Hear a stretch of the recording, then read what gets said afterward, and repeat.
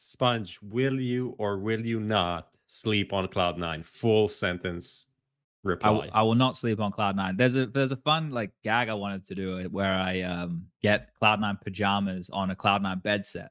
Okay. Right? And physically sleep on Cloud9. Add some fun to your space with Xtrfy, designed in Sweden with focus on quality products built on experience. You're looking at Project 4, their 4th generation of products with super cool colorways to stand out, with matching sets to satisfy with a solid B4 bungee, lightweight ergonomic M4 mouse, the K4 keyboard is fantastic, all of which are performance focused, and finish it off with colorful GP4 mouse mats that are bold in design and smooth on the surface. The retro theme in particular has got the feels. Complete your setup with Xtrfy. No regrets, guaranteed.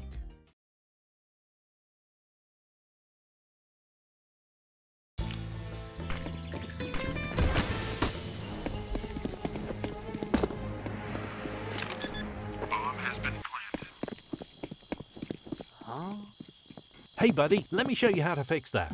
Bitskins.com. Buy and sell skins instantly. Deposit and withdraw funds instantly with crypto or directly to your Visa card. Woohoo! Bitskins.com. The best skin marketplace.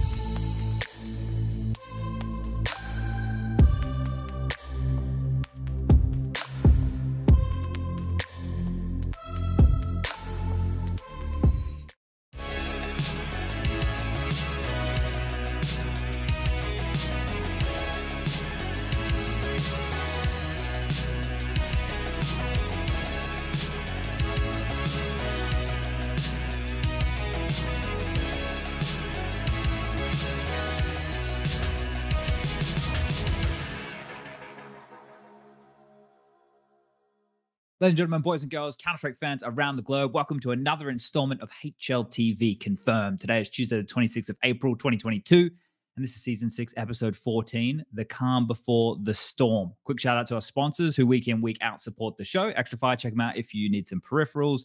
They got all that go-getter over there. I was just having a look today. They have, I don't know if you boys have seen this stuff. I said it's getting a little bit more popular with some of the players out there. They've called it Lizard Skin Grip, which is grip tape for your mouse. I've seen some players like floating with some colorful grip tape on the mouse. So something that could be getting a bit of popularity. Xtrfy's got that over there for their mice. Bitskins, buy and sell CSGO skins and items, and M1Bet, gamble responsibly.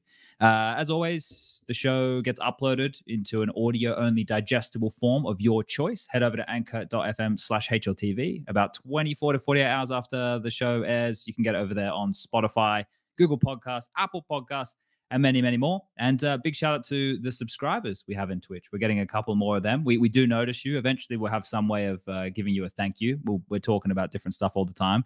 We're waiting to see who comes up with the better idea. Is it going to be Striker or Prof? We don't know yet. And okay. Wait, am I supposed to come up with something, or I don't know. Did I miss something? We can at some point, right? I don't know. It's something that we got to come better emotes, maybe. I don't know. Better emotes. I don't know what people like. Maybe they can be in an exclusive club. They can be the first to get HLTV Premium. Oh, yeah. Get some like insight into like the newest updates coming. Yeah. There's like the new verified user on HLTV. You know, there's a couple of them floating around. I've seen a couple of them. I can't believe FYA Shox is getting involved in the forums. That's how you know that we're in a fucking Anders like simulation. Yeah, it's amazing, man. It's amazing. You know she's gotten exposed to like Prof. In the green room the whole time, just there, look, these are our forum, you know, like here, come and see the degenerates of the internet if you want. Anyway, everybody, I'm sure she's used to it, man. Like, true, she has like 600,000 followers. Like, she must be getting this shit on a daily basis. Nothing new. I feel like the forums have been doing well. They've been doing well. They've been they're reformed. I'm not gonna say reformed, but you know, it's a good trajectory. Yeah. Okay, it's on the way up. They could really only be on the way up. All right. Everybody, I need everyone to be quite tame again this evening. It's the second show Dimitri is going to be producing, so we're going to take it one step at a time. Last week was perfect. There's no dramas. It all went swimmingly. So hopefully we can do that again today. But we've been alluding to this right now. And back from his slice of life anime analyst arc, Prof, what heartfelt message did you learn on your journey that you can impart on our viewers? Man, It's all about being the best human you can be. That's it. And That's it. It's a big struggle. It's a big struggle. It's a day in, day out struggle. That's the biggest struggle. Everything else, the work, it's nothing, that comes. But like being human is hard. Okay. All right. That's deep right there. I can get on board with that. All right. Striker, you've been our stay-at-home parent, manning the battlefield of the regional maker. Sorry. Try again. I fucked it up, mate. I've written it here and I fucked it up. Why? You had something prepared, actually. I've come prepared with a nice intro today. I thought, we could get the ball rolling. We'll forget that everything happened in the past. I can try this one again. Seconds. Go again. All right. Because everyone at home, I hope you forgive me. Striker, our stay-at-home parent, manning the battlefield of our regional major ranking 2-week onslaught, gathering the intel of how it all went down from a viewer's perspective. In 5 words or less, summarize your entire Counter-Strike experience. Wow. 5 words, huh? NA sucks. You best. Fuck, I don't know. Wow. Okay. Look, there's provocative there. We can get into that a little bit later. We can definitely. You've given us a lot to work with here. But I don't know if at the start of the show you boys took notice, right? I called it Season 6, Episode 14, and I've titled it The Calm Before the Storm, right? The RMRs are finished. We can sit back. We can digest what happens. There's no panic. There's still 2 weeks, still plenty of time. It's like, oh my God, it's the week of yet. This is kind of like a chance for us to marinate in our own juices. Do you guys think it's a fitting name for tonight's episode? I think it's perfect. That's how I feel. I feel like this, it's very coming off of the hype train into like this lull period, stewing. It's you're putting your percolating. Yeah, you're putting on like 2 out of 10, leaving it there to simmer for a bit, and then it's gonna be like that peak taste when everything. How do you say it? The water evaporates just a bit. It gets like thick and juicy, and that's what we're gonna have. We're reducing it down. Yeah, reducing. Yeah. Okay. All right. Before we roll the bumper, 1 second, Dimitri. I don't want to give you any false signals. This is just a little synopsis for the viewers on tonight's show and listening to the audio-only edition, and maybe our viewers tuning in right now of what to expect tonight. We're going to be getting into the recent news. We're going to be talking about Gambit finding a new home, this week's N1 moment, the Europe RMR fallout, who wants to be a skinionaire, and if we haven't run overtime, we'll take some viewer questions. I see there's a bunch of those today. So now that I've settled that, Dimitri, roll the bumper, and let's get into the recent news.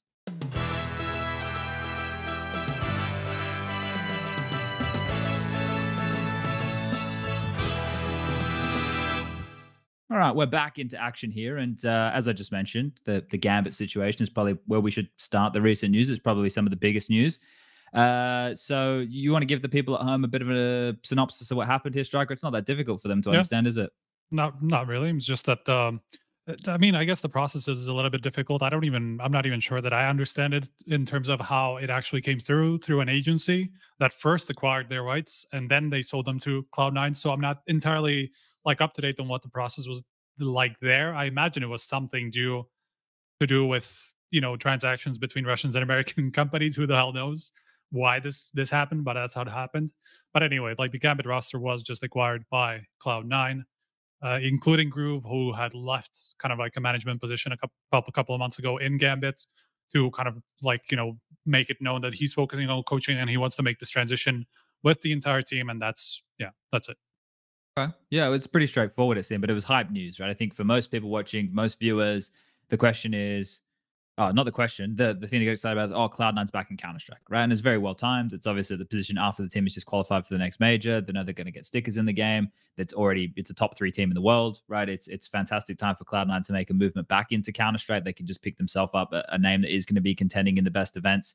I suppose the only thing that is Cloud9 a partner team, but they're the events anyway because they're going to qualify, right? The Blast stuff, I guess, is a different conversation. But for example, they'll get into Pro League and stuff if they're able to retain this type of a ranking, right? They should be able to continue to get back in those big events. You'd also kind of presume that Cloud9 is going to invest in these spots. I feel like that's not a certainty, but they are an org if they want to commit to CS. Why couldn't they be one of the next? When someone drops out, that they would be a name that you expect to be competing for. Do you think they bid because I kind of see after the Flashpoint fiasco? Yeah, it's kind of like a fuck you. We can be in your events without having to, be like a founder team or pay it or whatever. We just have a good team. To be fair, if you have a really good team, I'm not even sure what exactly benefit is is. the benefit of Yeah. it, because like if let's say the buyout is, we assume, pretty high, because the last, like the EPL one anyway, was the Louvre agreement one was like 20 million across 3 teams. And if you think about kind of like the revenue that they get back, you know, and I'm talking about just the revenue, not based on what they get also by the invites, because if you're a high enough team, you're just going to get invited to everything, like we said. Yeah. So that's not not the benefit that we're taking into account. But there's no way you're going to make back, even if it's 6 million on average across whatever time it is. The deal is probably like 2-3 years or something like that. Like It depends what the you're rev maybe share going to is, break though, even right? if you're lucky. I'm assuming, because what's sorry? I thought it could depend on what the rev share is. Like, I don't think the rev share could be anything The rev crazy, share right? is relatively, like, it was something around. They said something about 6 figures for each team last year, but that could be between 100,000 and 999,000. You know, but Probably I closer think to it's the on the 100,000. lower. Yeah, exactly. I would hazard a guess that it's on the lower end of the 6 figures. So, like I said, it's probably going to take a decade for you to make that money back through revenue alone. You know, so it doesn't seem like there's that much benefit to it. I could be wrong though. I don't know all the business details, obviously. I think the cool thing with this is, right, you could still get yourself into like a Blast World or Global Finals. I forget the name that they have over there, Right. but if you win a pro league, right, like if you can, or you win a major, for example, right, then you get yourself, so you get to play in everything just by being good. And I kind of like, I get that sentiment you're saying right there, Striker. Like the idea of this, I guess, with partner teams is to be there at the ground level. So in like years' time, when the rev share is like a shitload, and that's when the teams can actually make some like proper money off of it. I guess the founding teams who are already there must be making money off of it already, or at least, you know, you'd have to think so, because I don't think they bought in. I don't really understand. Yeah, I don't exactly know what the partnership looked at first. Obviously, the ones that came in before, that was the 20 million thing, which is big, Heroic and Furia, right? So yeah, I don't know how it looked for the first, what was it, 12 teams or something like that. Yeah, maybe something we have to look into here just to get a bit more information on if that's even available. The other one, obviously, we touched on a little bit, was how the deal was going to go down. Which interview was it in? Was it in like a Dust 2 one that it was mentioned, or where someone had some interview of some variety where it was talking about how the deal went down? As in through the agency thing? Yeah. I Where don't did that know. I actually information don't come know out? where it came from. It was somewhere like saw it in Sports a Business tweet. Journal, maybe. Okay. I want to say, I could be wrong. Yeah, if anybody has the link for it, maybe just whack it in chat or tweet it or some shit like that. But I want to also just take a moment to just say that I was right, but because if we remember, maybe like 10 episodes ago, we did mention a potential Gambit sale to, you know, an American organization, and you guys were like, but that can't happen because sanctions. And I was like, come There's a on, way. there's gonna be a way, and there's always a way. I also have to say, like, I'll just like start timing out people that like spam things and different languages, because it doesn't make any sense or add anything to people in chat. So like, sorry in advance. Yeah, That's it. you just kind Sorry, of not sorry. not really adding to the experience. Yeah, fair enough. Yeah, it's not a fun time. Like, write things that make sense. Spams, you know, not cool, just not fun for people. Yeah, we normally have a bit of a nice conversation going on in the chat, don't Yeah. we? All right. Well, yeah. Do we have much more? I think other than this, it's good. I read something that they're helping the players relocate, which I guess makes sense for travel purposes. So that's good. Like Cloud9. This is one angle that I wanted to talk about. Well, here we go. I'm fucking remembering right now. This is almost, from my perspective, a bit of a win-win, right? Because not only does Cloud9 get like a top 3 team in the world, they get some stickers straight away. They go straight into a major that the name is like well embedded within where Counter-Strike is at the moment in the competitive. And it's a nice org for Gambit players to sign with.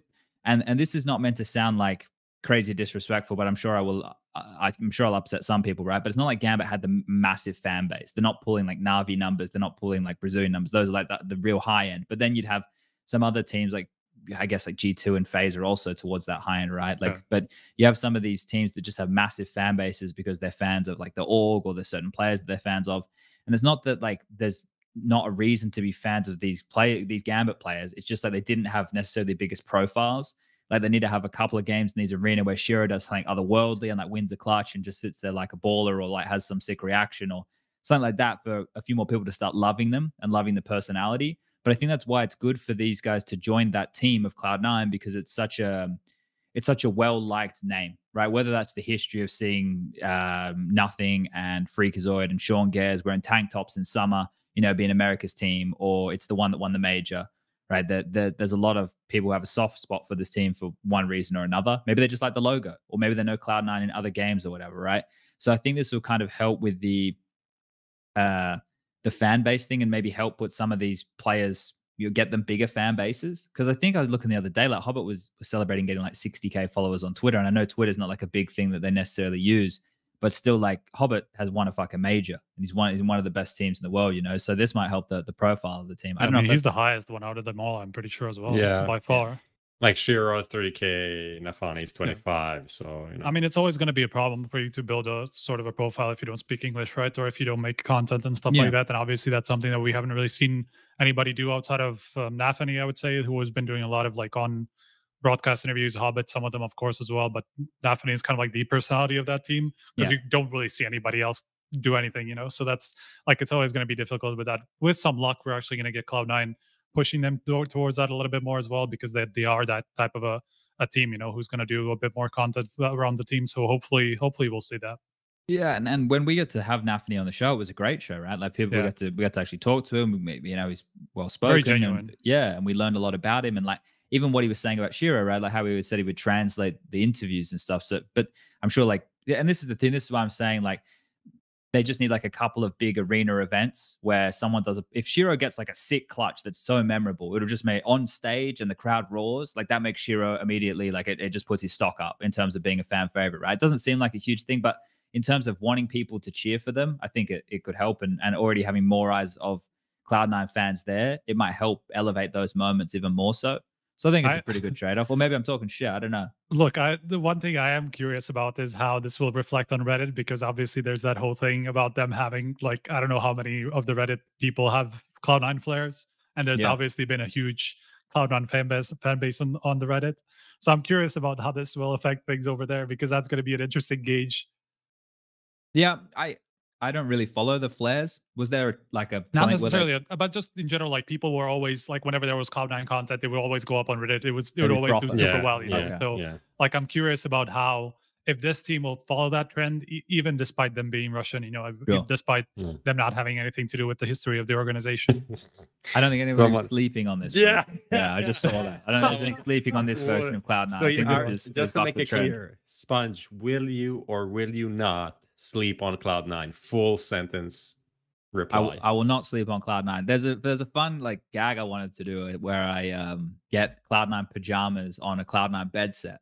Okay. Right. And physically sleep on Cloud9. I'm sure we can do something with that in the future. Maybe there's a fun twist that we can have. Something like actually was the Jack kind of interacting with people on Twitter, the owner of Cloud9, I mean.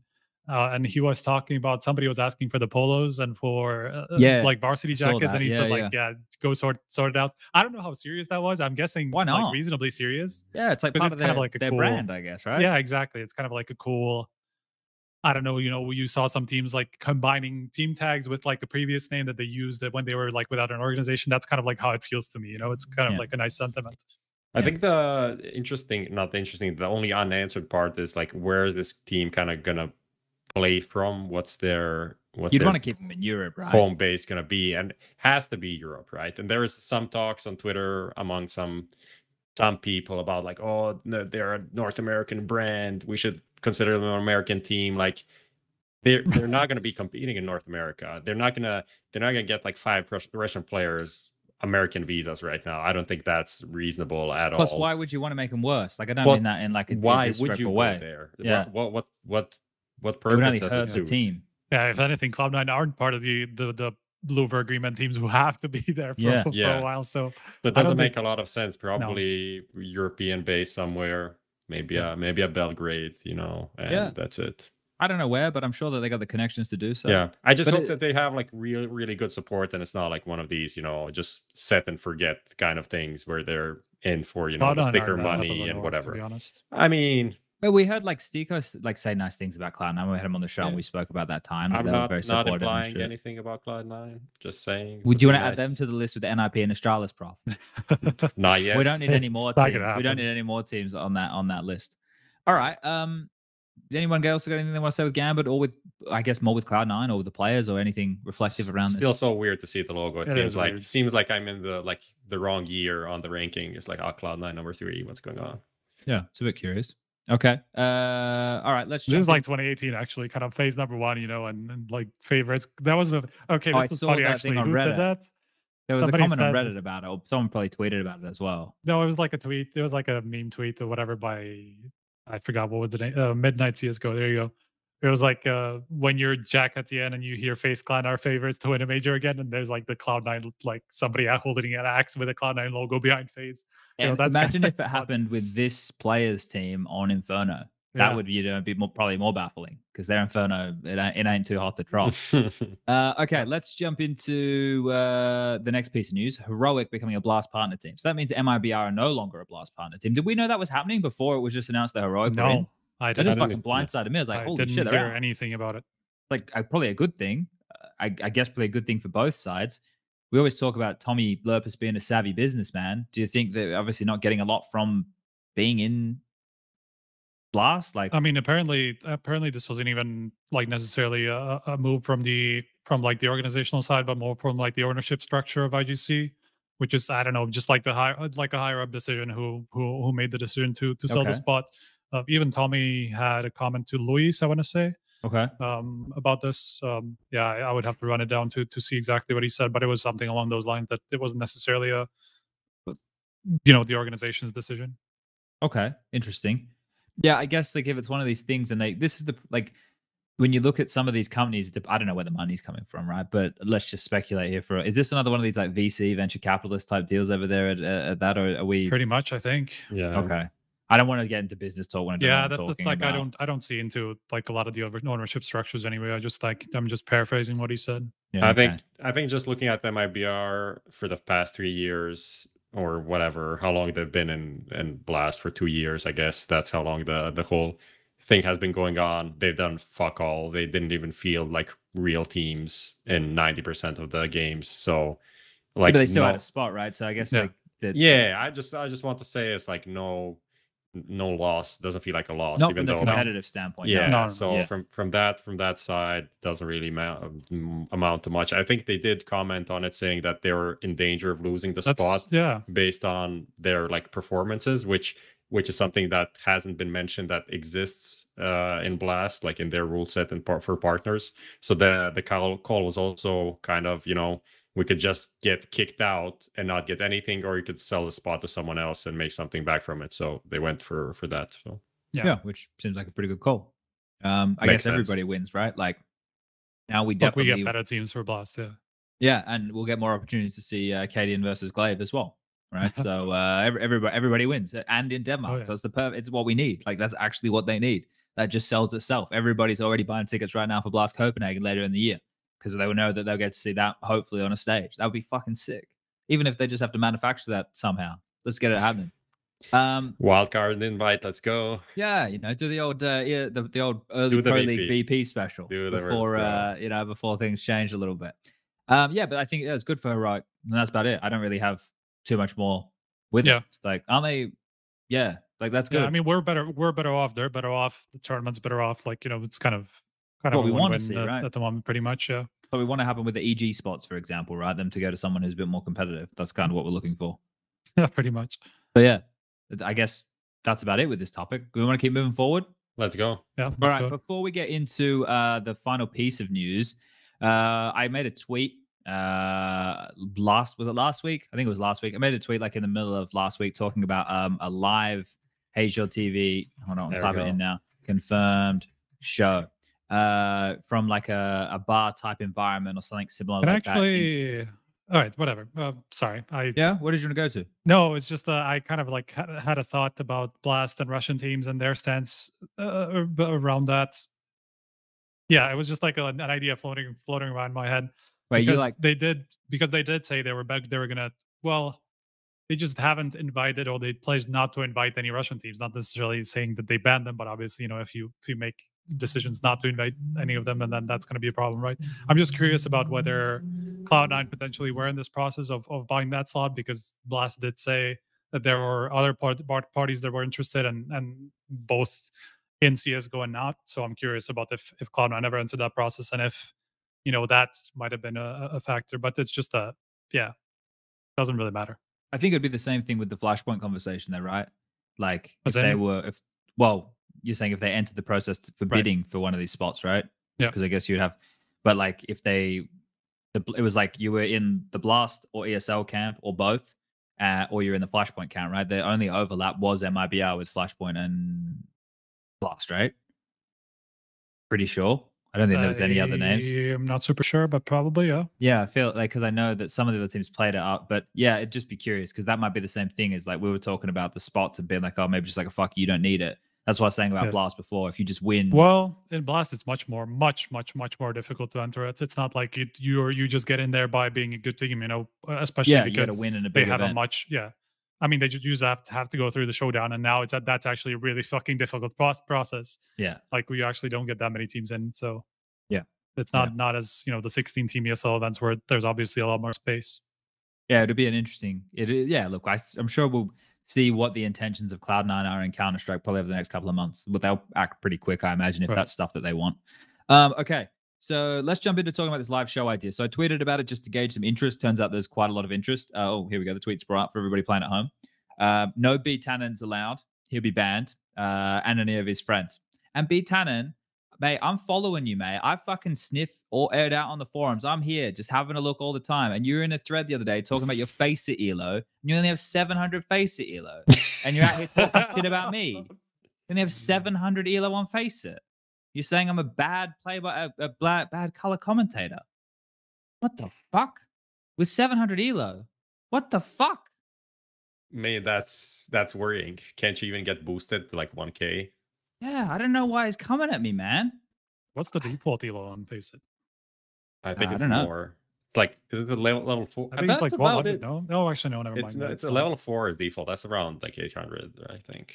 I got no idea. I just don't know why he's coming at me, man. Like, now I got to tell the world about his elo. It's like, fucking. Anyway, we're talking about doing this live show, right, in Antwerp. Now, I can give you guys what day it will be on, because there's only one day that's possible for it to be on. Where's my phone?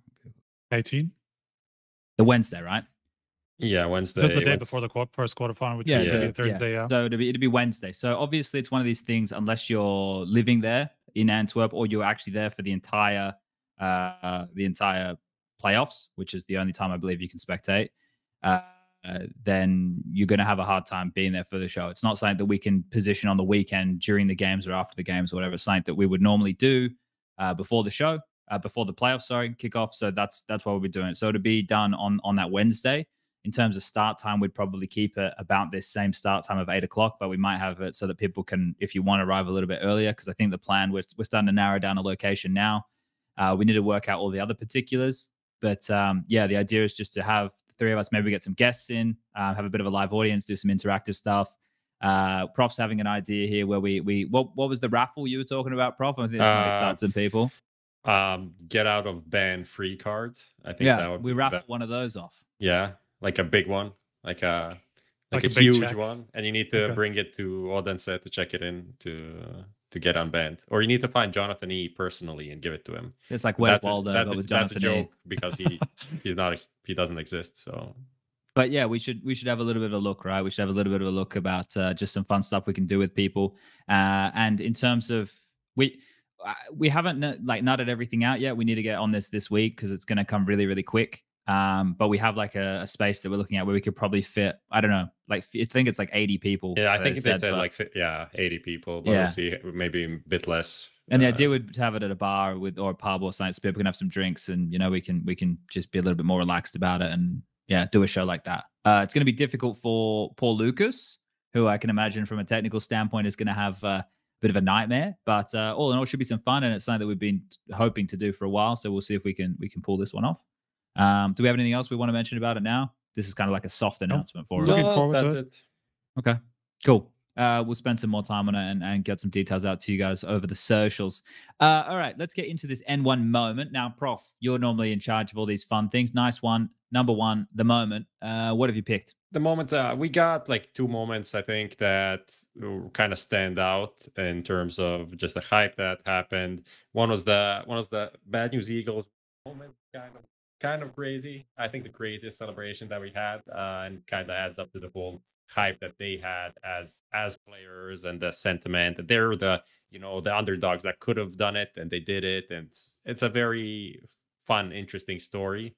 Especially the last minute. I mean, the comeback against Sinners to to close it out on Inferno probably shouldn't have happened. Probably People are spamming audio right now. I don't know if we're muted. Nah, we don't need the audio. I think No, it's no, I don't know fine. if we're muted. Oh, or it's in the audio on the clip, I Well, they're think. all spamming. Oh, No, I okay. think it's audio on the clip, not All right. not I on didn't us. realize they were being such animals tonight. Sorry, sorry, guys. Sorry for interrupting you. Okay. I mean, that was the amazing moment. I think you have like the other side of the whole thing, like a flippy floppy boy right there. But the Saw overtime game against the Outsiders, and the last second defuse from James, which is just kind of shows Last 2 milliseconds. yeah, it just kind of shows how CS is a game of like the smallest margins, how like some of these things can change like the history, right, and the legacy that people have, and what foresaw a Portuguese team getting to the major, what that would mean for the country versus the Kosovo Albanian guys getting there for the first time. So it just it's crazy, and this is why we watch CS, right?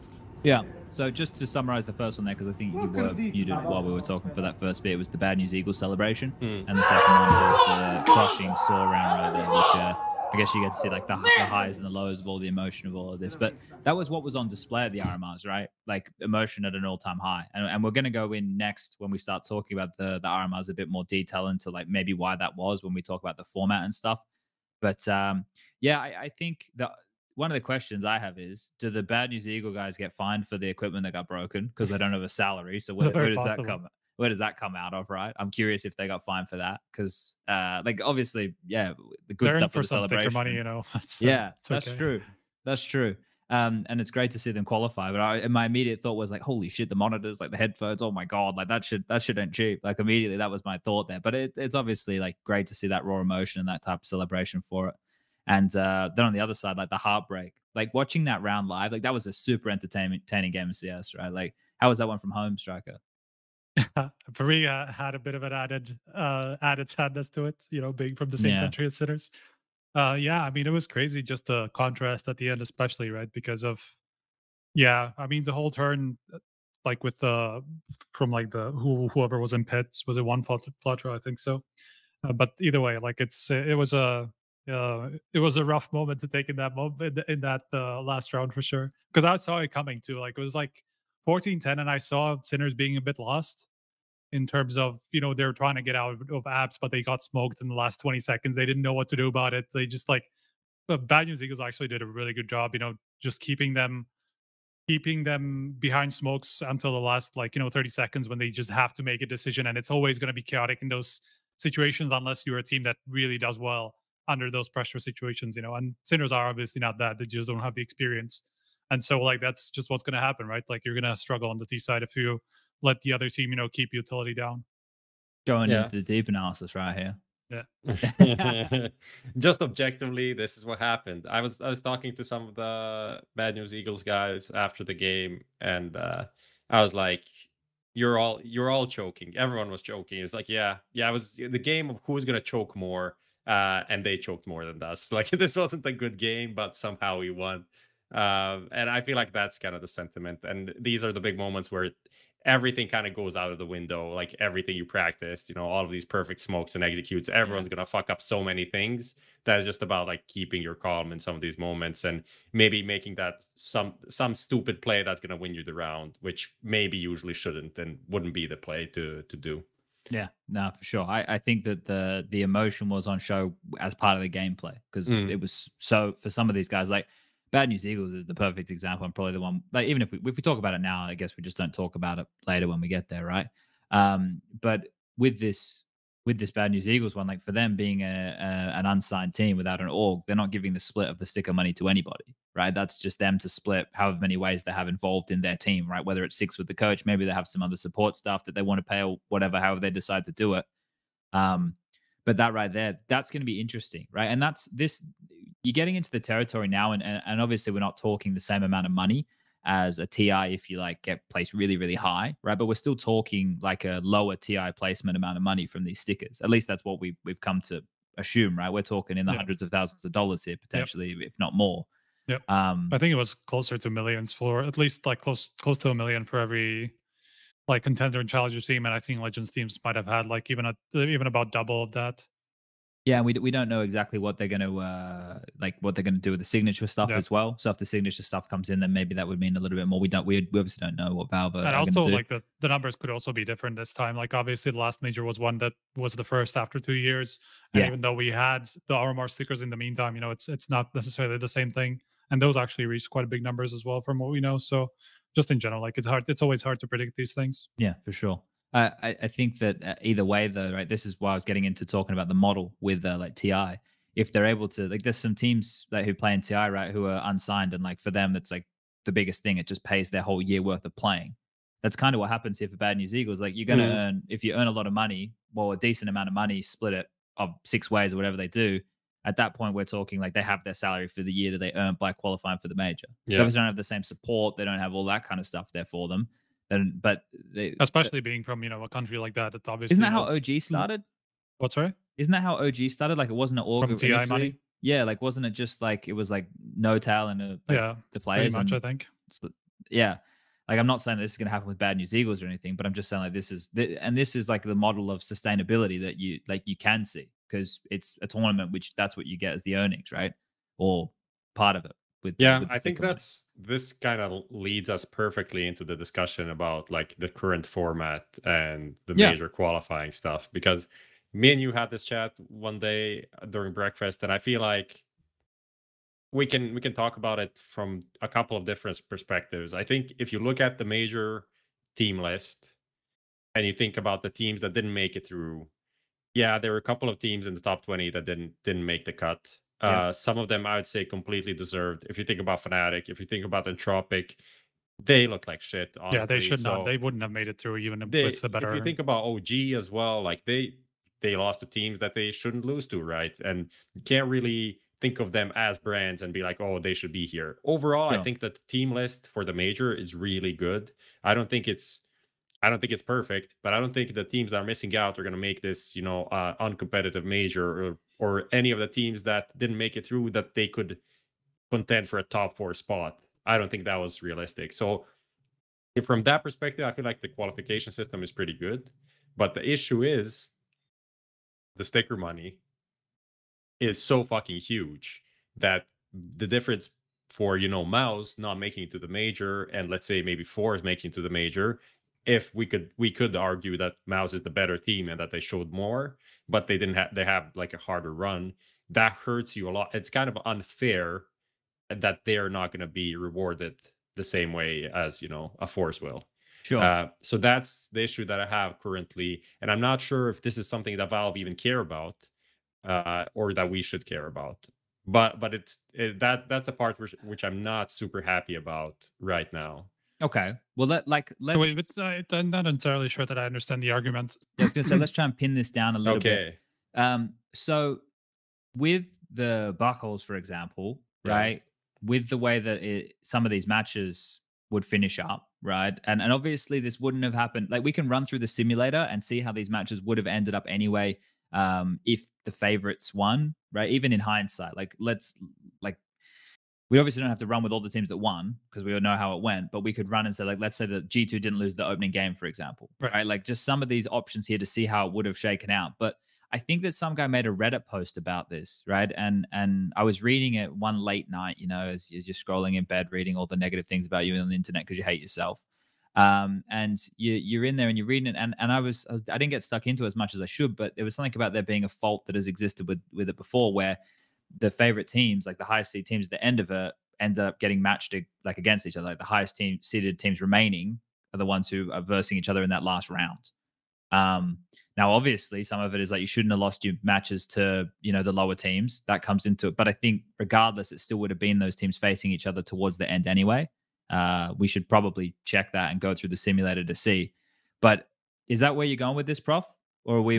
Yeah, I mean, among other things, there's ways in which the system isn't ideal. It doesn't get you all of the best teams, and it's not like we're losing, you know, the top 5 teams because the system is bullshit, because it's not. It's just about like some tweaks could maybe be done for it to be better. and that we really have a better way of finding, you know, these like middle teams, you know, who is the 7th to 9th best team. I think in that way, we sometimes the system doesn't really provide the best results. Yeah.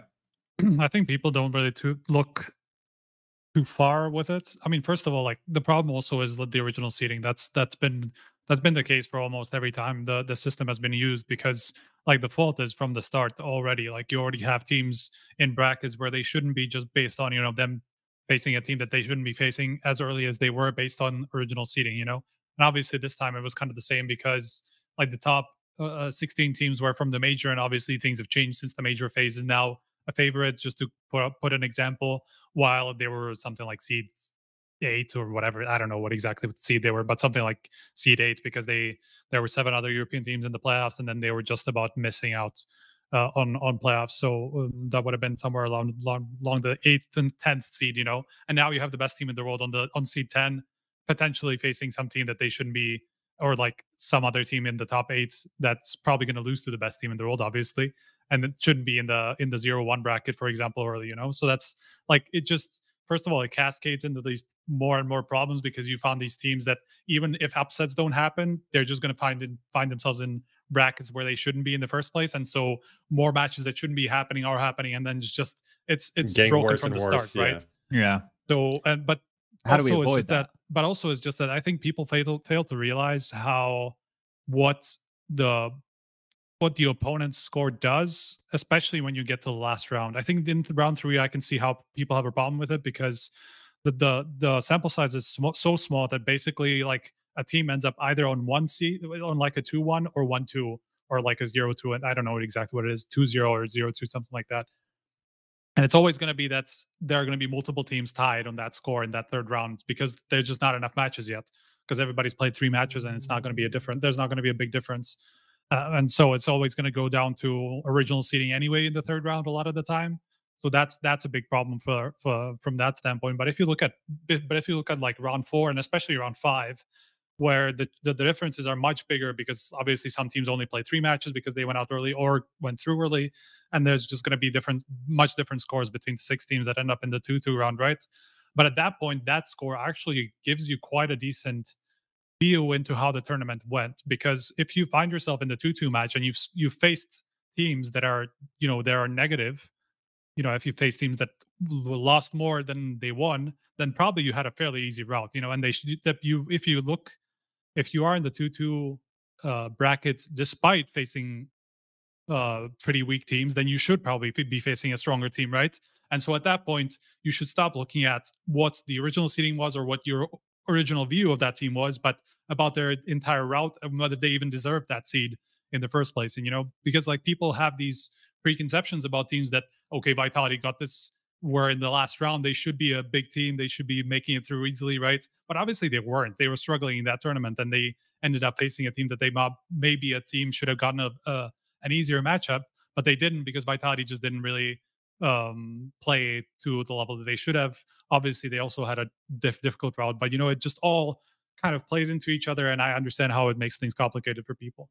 Yeah, what if we ran? Because the thing is, with what you're saying, I understand. Like it's a lot of this happens because of the results, right? I'm just right now. I'm just went through Group B, for example, and I'm obviously using who I would have thought the favorites were going into it, right? Yeah. Like you have to use a little bit with some of these teams of where they were like seeded, right? Of if they were truly the favorite or whatever, right? Like, and I think some of the teams are so 50-50 that you're almost tossing a coin in certain scenarios, like. When you get to, for example, I don't know, like a Spirit versus Endpoint game, right? Like something like that. I just ran through like for Group B, I just went through and did it again as if the favorites had won their opening matches. And then the way that it ended up for me was something like this for round 5. Players, G2, Copenhagen Flames, NIP, and Ents had all qualified, right? Yep. And the final matches would have been Heat versus Bad News Eagles, Entropic versus Sprout, and Astralis versus Spirit.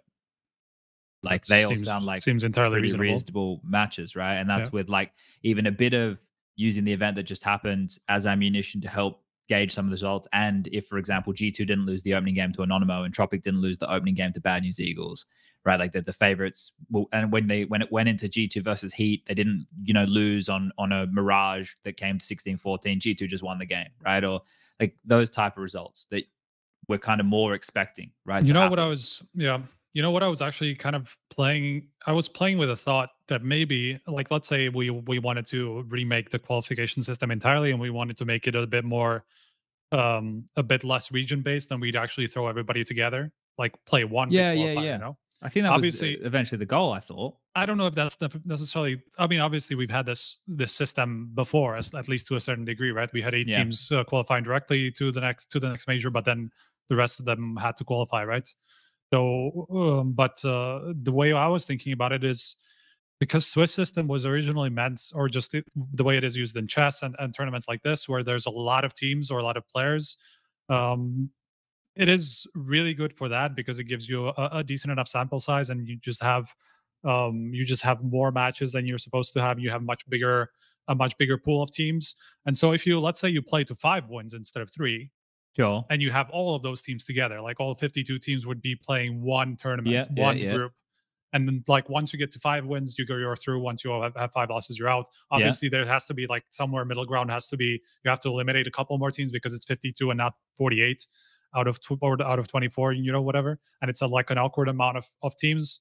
But like once you get to those last rounds, you're going to be able to solve that in some other way. Throw them all in one group and then have them play it out for the last whatever spots are on offer. But you can play it this way when you have a bigger sample size, when you can run this tournament, and like with decent enough original seeding, you are going to get most of the, like at least the vast majority of the best teams out of every region, to the major. And obviously, like, this is a problem because of like whatever Valve wants to do with specific regions. What's also helps support the regions, right? Like that's part of why they have the spots. Yeah.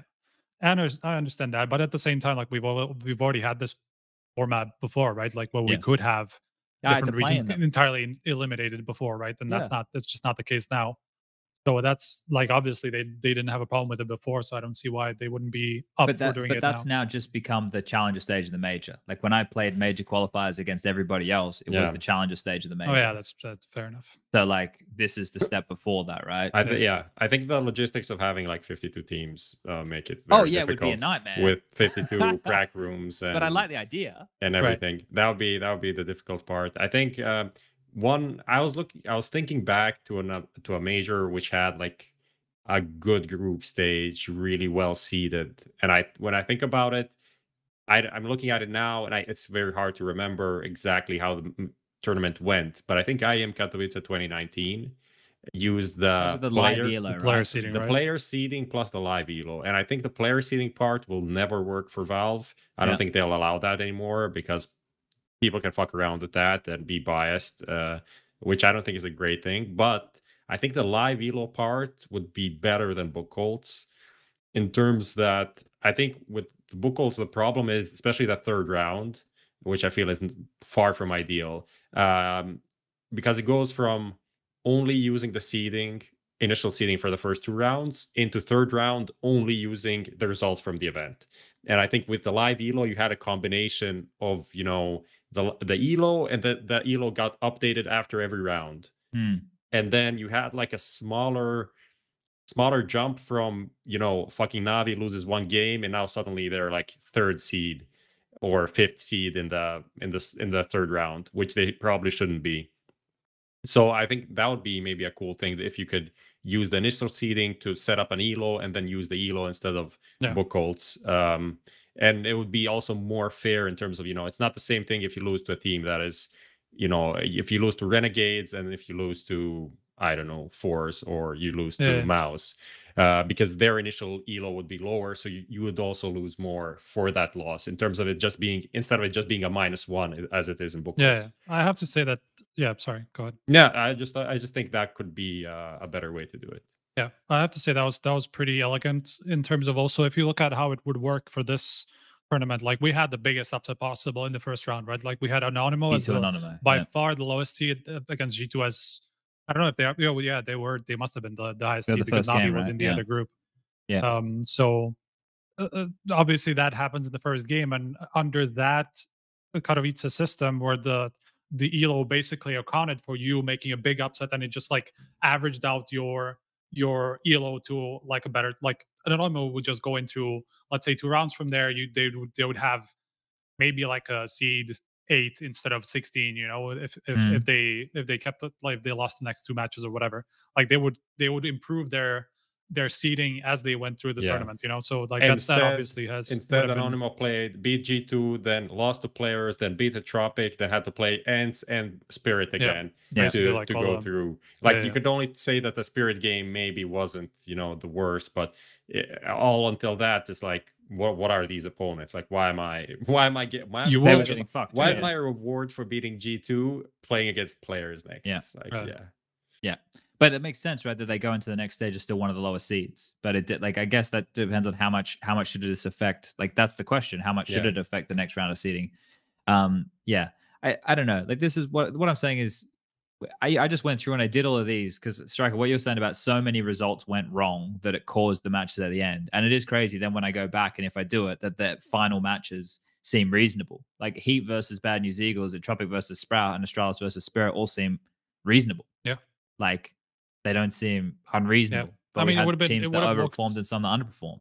Yeah, I mean, I assume in the first one it would have looked a little bit rougher just because the competition was just much stronger there. Yeah. When we had a much harder time picking like who even the best 8 teams were. Basically, we had to pick 10 that we were kind of like considering about like which one of them are actually going to make it through. So like Group B was definitely like there were just like the last 2 spots were just all up for grabs. Like we had no idea who are those, like let's say 6 teams could have made it. You know, nobody actually saw Bad News Eagles do that, but you know, it's just one of those big upset runs. This is what we're gonna do, right? We're gonna run some ads soon, not just yet. We'll finish talking about like our general thoughts about the system and how the RMRs went and everything.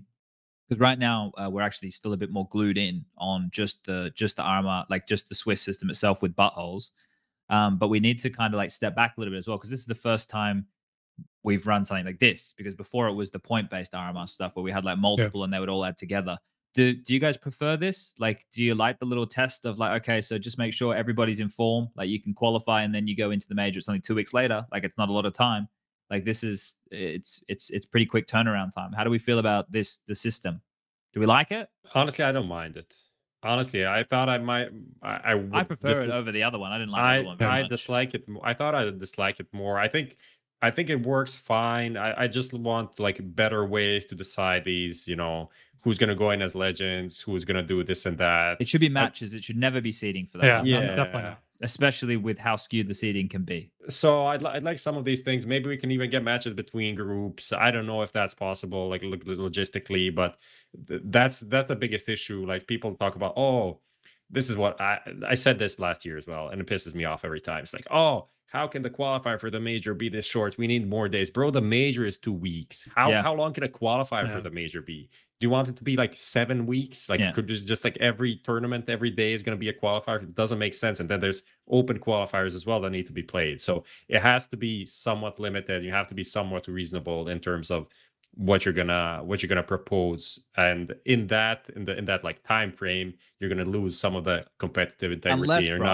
Unless we do the circuit that we talked about where it was all connected and everybody plays by the same rules and it's cumulative over an entire year of different.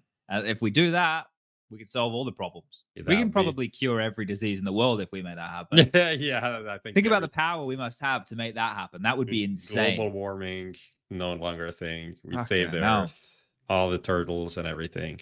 Yeah. So yeah, that's just a pet annoyance of me when I see that every time being posted. Like, please consider the time, because that's very important.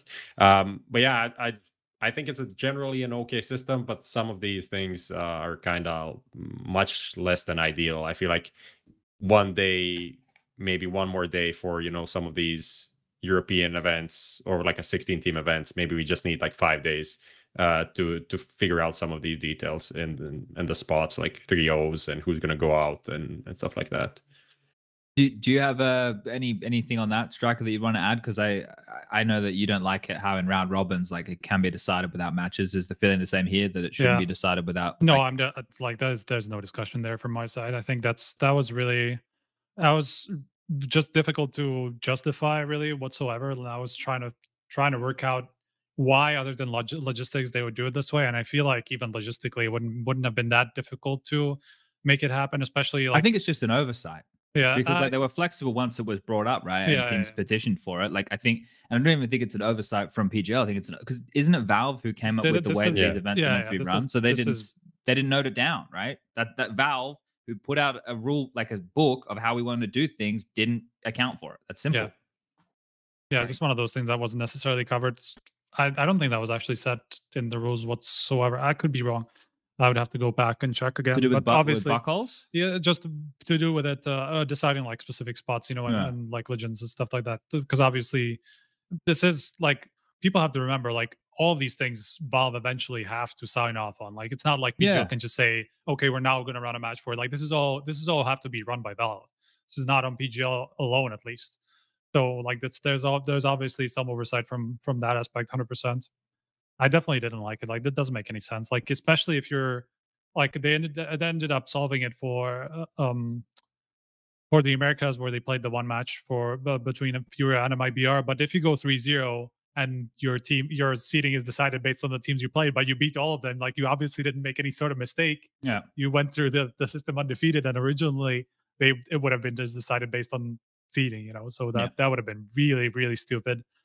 So that's I think as well. We have Lens in the chat, and we had Jack from Cloud9 in the chat before, so we got some big visitors in here this evening. Nice. But literally big. Lens is talking about a potential player for first place because of prize money. I think that they should have just equaled all the prize money out to her. Like all the legend spots gets this much. Yeah, I don't think we needed like a dick measuring competition who comes first, because it's just like the prize money is the only thing to play over. And why do we need the prize money is qualifying in that position, right? So I think that they should have just equaled it out. Legends get this much, challengers get this much, contenders get this much, and if you didn't qualify, you don't get anything, right? Like that makes sense. Makes sense.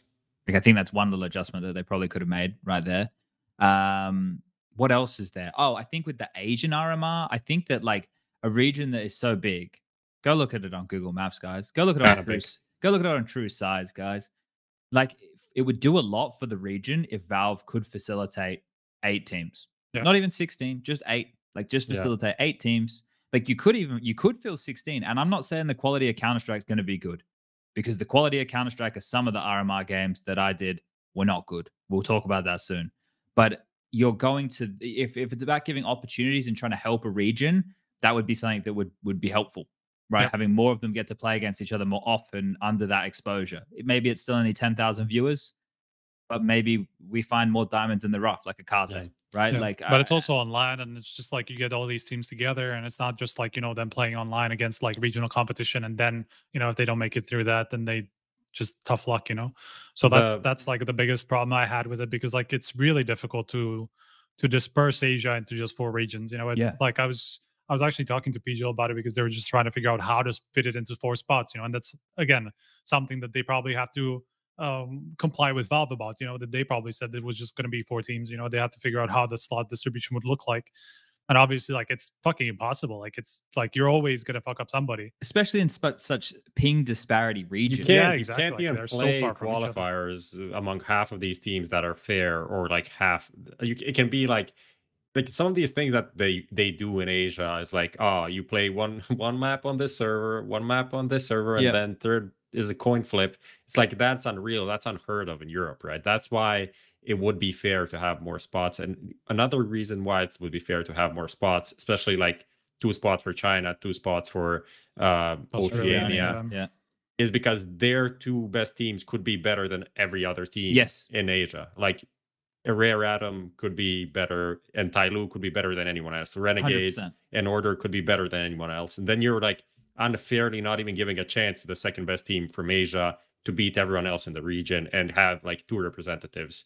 So that sucks. I agree. I think that this is something that I don't even think it would be that hard of a conversation to get Valve on board with it. Like I don't think it would be that hard of a conversation, because if they're already running the qualifiers and they're already paying for the flights and the accommodation, for Valve to add another 4 teams, or even if they said 16, like that would be like a godsend of some variety, right? But even if they said 16, it still wouldn't be that fucked. Like it just wouldn't be. And it could be something that would help those regions, because it would happen twice a year. It's a big event. It gets their name out there as smaller teams from smaller regions. It would actually do a lot, right? And that's the thing as well that people have to realize. It is a lot of regions. It's not just Asia, right? It's the fucking Philippines and Thailand and all of these places, right? Like I remember playing against a Vietnamese team.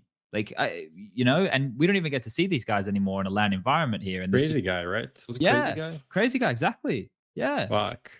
This is the thing. I just think The beast from the east.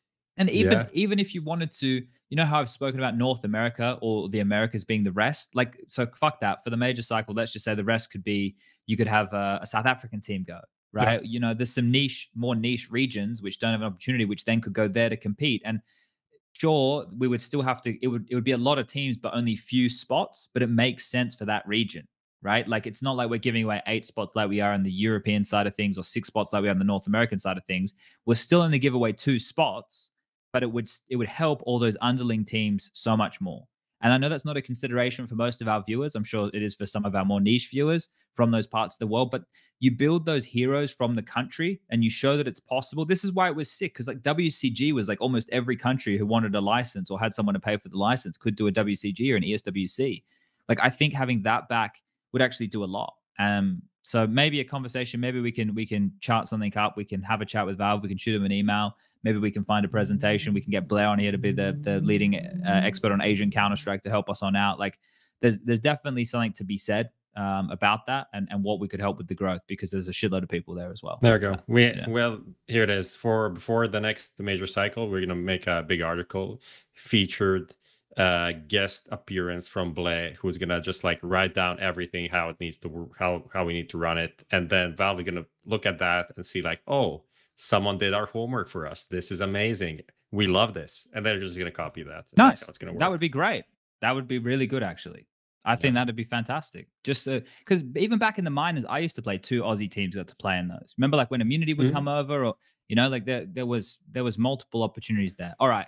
I'm waffling on a little bit here. Okay, so we're looking back at it. Now, Striker, this is where we need you from the main viewer perspective, because you're at home. We're obviously there in person on site, kind of seeing how it was all moving and shaking. But as a viewer from home, for the RMRs, which is just the qualifier for the majors, I want to make that clear for everybody playing at home. This is an event that doesn't get a lot of shine, which it should.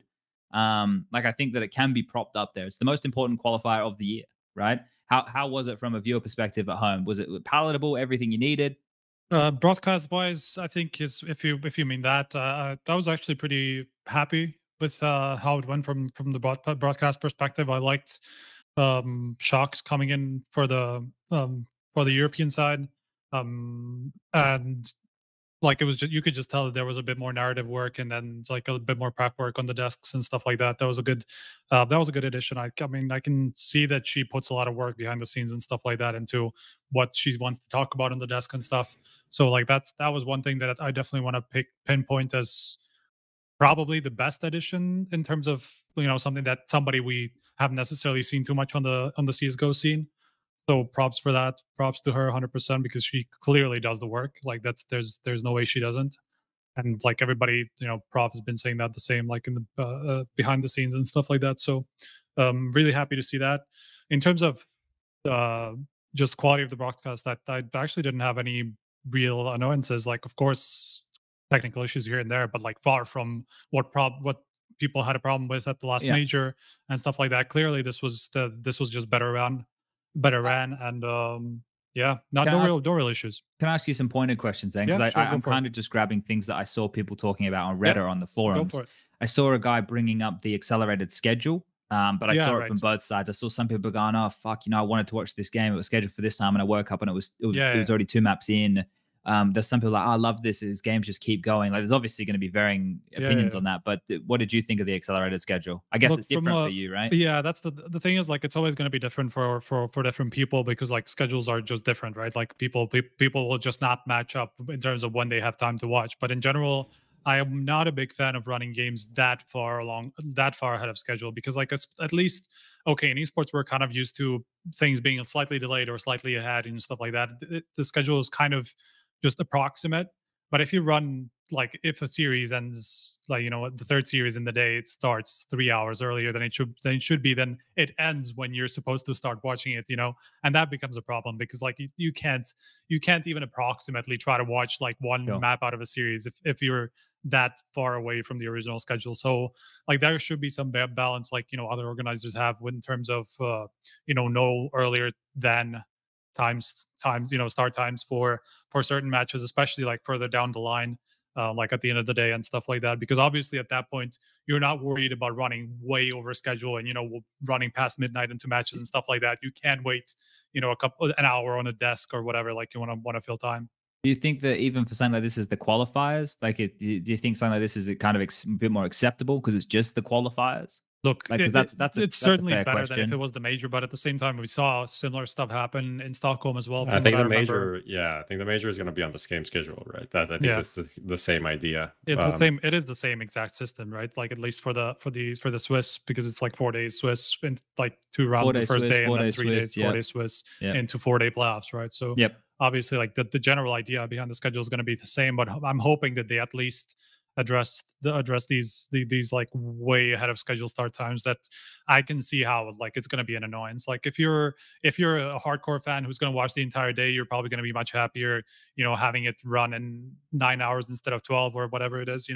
But, like, for the majority of people, I'd say it's not going to be the case that they're going to be able to watch every day or every hour of the major, that, and they just have to prioritize. Yeah. And so, like, I'd much rather there was a bit more work towards that area. That was definitely one of the biggest points. And also, like, if you think about NA viewers, like, obviously you're missing out on a part of audience just because you're running games until, let's say, if a game ends at 6 p.m. instead of 10 p.m., like, NA is just gone. Like, they can't watch. Yeah. I think, like, obviously that's all like conversation points if viewership is the goal. Whereas I don't know. Like, I mean, don't shouldn't know. it be the goal though? Like, from a Valve perspective as well, they want as many eyeballs on the matches, on the major in general. Like, you should be working towards having the best matches on the peak times and I stuff think like during that. the At least, major, and yeah, but this is what I'm saying about of the course, RMR. yeah, I Like, understand. I don't know. Like, Yeah. it's the same. It's the same thing we have. Like, Prof just saying, how long can these events be? It's the same thing. Like, Yeah. does it need to be to all the set start times in a qualifier for a qualifier for a qualifier for a playoffs, right? Like, for you know what I mean? Like, do they need? And that's the thing. That's Yeah, where I mean, this is a bit of a nuanced debate. I think for a lot of viewers, so that they can, like, schedule their days around it. Yeah, but then we're saying, does every single, like, does that mean that when we get to the online qualifier for this LAN qualifier, that they need to be run on a set start time, or But- could they be on an right. But accelerated also, At like, that schedule? point, you don't get into the same level of teams, right? Like, and you can make certain concessions about that. But Sure. like, I understand that. I understand I think the argument. the flip side is also, what Pro League does, for example. They have their not start before X time,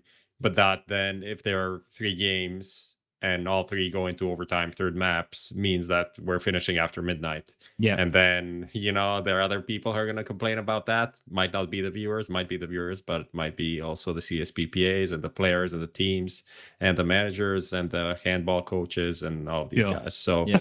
The Tau boys.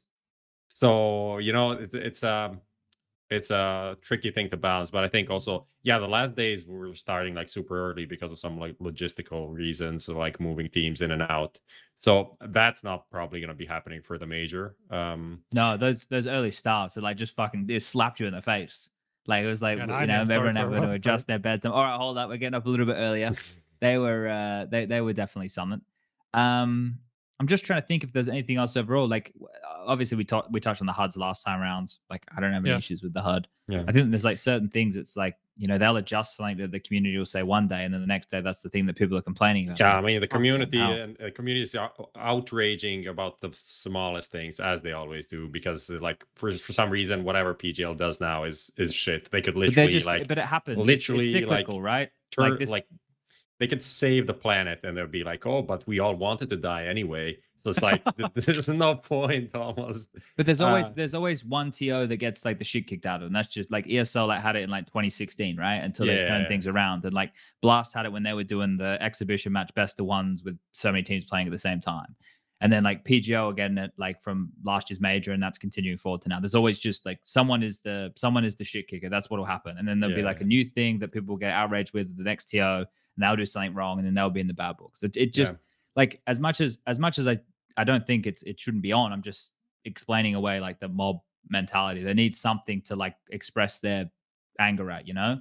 Which is just the way it goes sometimes. Sometimes it's warranted with certain things, sometimes it's not. You know, and I feel like the level of expectation for something is definitely why you see. Yeah, I think the one thing that I didn't even give this feedback to anyone at PGL, but here it is now. I think the one thing that was missing was more interviews actually, and I know Maui's doing a lot of Maui content. he did a great job. It wasn't about him; it's just like how they wanted to structure things and how everything was so fast that like, you know, as soon as you do an interview, it needs to go out right away. You can't really record it and send it over, because by the time that happens and that you fit it in the broadcast, it's not going to work. But I think also that since they're having more interviewers for the major, that then they'll be able to, you know, do that like live, more like post match, just like a brief post matches, because we didn't really get that many you know, reactions from the players. On the flip side, it allowed me to shill for like HLTV and Dust 2 interviews, so I did that. I pushed for those to be like embedded in the pre-matches, if anything, if nothing. So I think it worked out anyway. Yeah, I think that there's some stuff with that, right? Like I can understand why, like when we do a media day, we try and like curate. This is how it tends to go for most of them. It's very hard because like you have a media day and tomorrow already everyone plays 2 games, and like the expectations versus what happened can be so different that the interview is worthless. Yeah, but that's where the problem lies, right? Like because you don't want to harass the players to do like more longer form things, and it doesn't all have to be longer form. It can be short form stuff. But like I know for me, when we were doing all the stuff for Pro League and the players are there in the same building, like we're all sleeping under the same roof. Like to grab them for an hour, you wouldn't think would be a big issue. So when we like come up with a skit idea, and like it would get either we'd come up with it and like it'd include a player, or like someone from ESO would have a skit idea and it would include a player, I would always air, just because like from my playing days, I'd always air on the side. I was like, they probably want to prepare for this match, you know, like I don't think that they would want to give up an hour here. And I never even wanted to ask the question because I thought that it would be, you know, it would just be an annoyance that they'd have to say no to. Because I know for me, like if I know I have a high profile match going on, I like to prepare for it, I like to warm up, I like to go through it.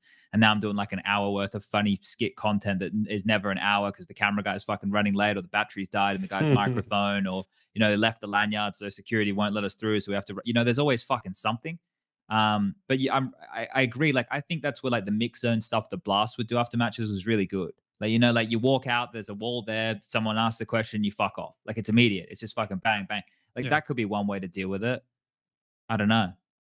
But I get what you're saying. Like that, the main, I think we do need to try to put players and their image more front and center. Yeah. Like more often. It felt a bit, this only came to me like late in the tournament. I was like, I barely saw the player. You see the players, but you know, you don't get the reactions. You don't get him speaking. You don't like get that emotional response to a great game and whatever. It doesn't have to be long. Just, you know, how are you feeling right now? What's going on? Big blah, win. blah. You got these guys next. You know, if it's something like that. It can be useful. Yeah, I think more focus on that, and then that means we need less focus on the broadcast clown. Talking of about us teams juggling, now? trying to. What do you think about that? We need to rate. What did you say again? That we're going to talk about some teams now. I want to run these ads, and then we'll come back and talk about teams. So Dimitri, you ready? Let's roll the ads, and we'll be right back, and we'll talk about the teams. BRB. The Xtrfy M42 RGB, what a fun mouse with 5 colorways, lightweight frame at just 59 grams with a swappable backplate to suit your grip style, the sensor, the easy core, the smooth skates, and driverless control for RGB and DPI is why you should check out the M42 RGB down below.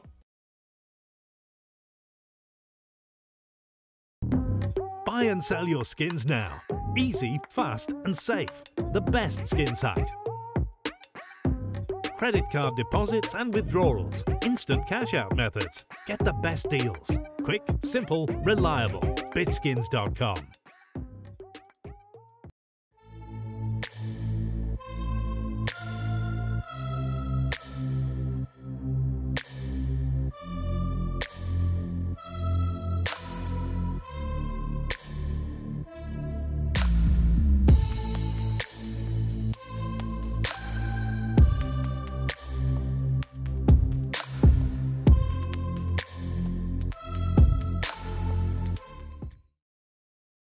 We're back. That's the mid.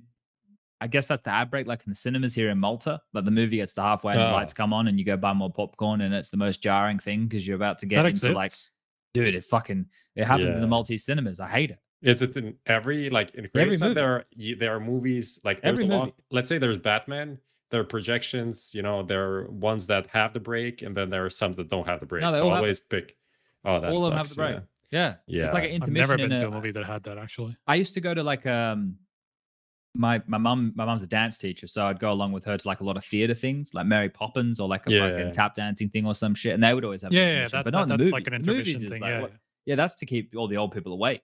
But in the movies, I don't fucking know. I think it's just to sell more popcorn. Anyway, Probably. let's talk about the teams now. Yeah, because I think there's a good debrief. I'm glad we spent time on that though, because I think it's important for us to talk about that system, because if it's going to be used again in the future, we should know now.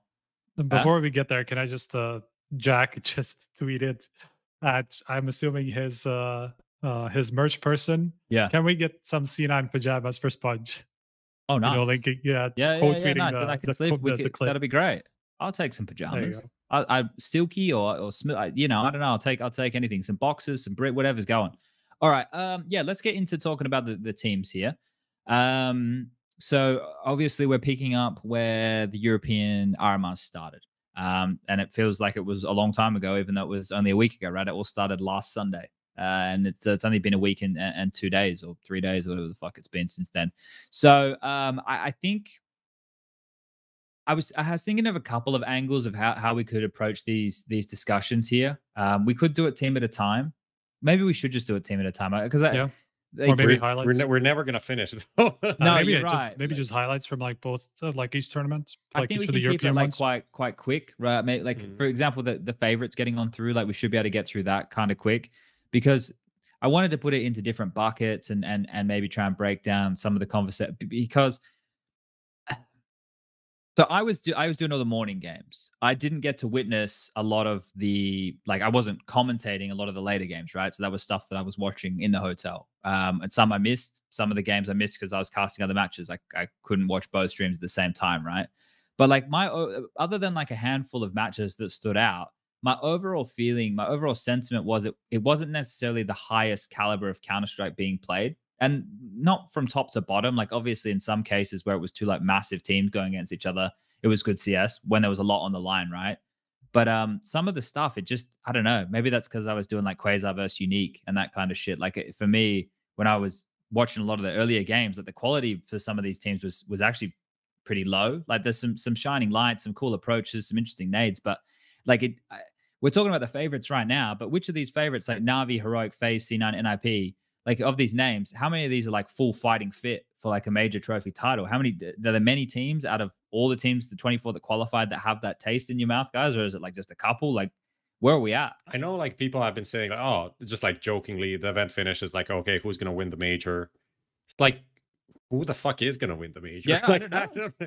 It has to be like Navi and FaZe as the favorites. I think they are the two teams that are closest to being favorites to win the title and maybe expected to win the titles, but I can easily see either of them.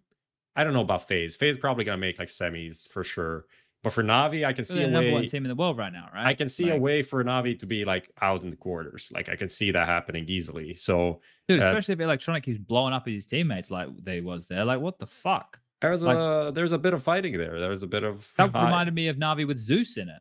Yeah, it was actually kind of funny because like I wasn't actually there, but like from you know our guys who are obviously watching them and just like trying to like capture some videos and photos of the teams celebrating as they go to the major. Like we even put together this highlight reel of like the best photos from like the moments the teams qualified to the major, and I'm like going through everything, and like the Americas one had so many like really sick shots. You know, I had to kind of like I had to really pick and choose between the best like 5 really great shots from one team, you know, and I get to Navi and they're basically arguing after The whole they qualified for the major. After they've qualified for the major, they're arguing about the game. And I'm like, what the fuck is happening? Yeah, I know that obviously like tensions based on the situation must be pretty high, right? Like there's obviously some big conversations that are happening right now. Wasn't the thing that Navi put out was that the team has to relocate?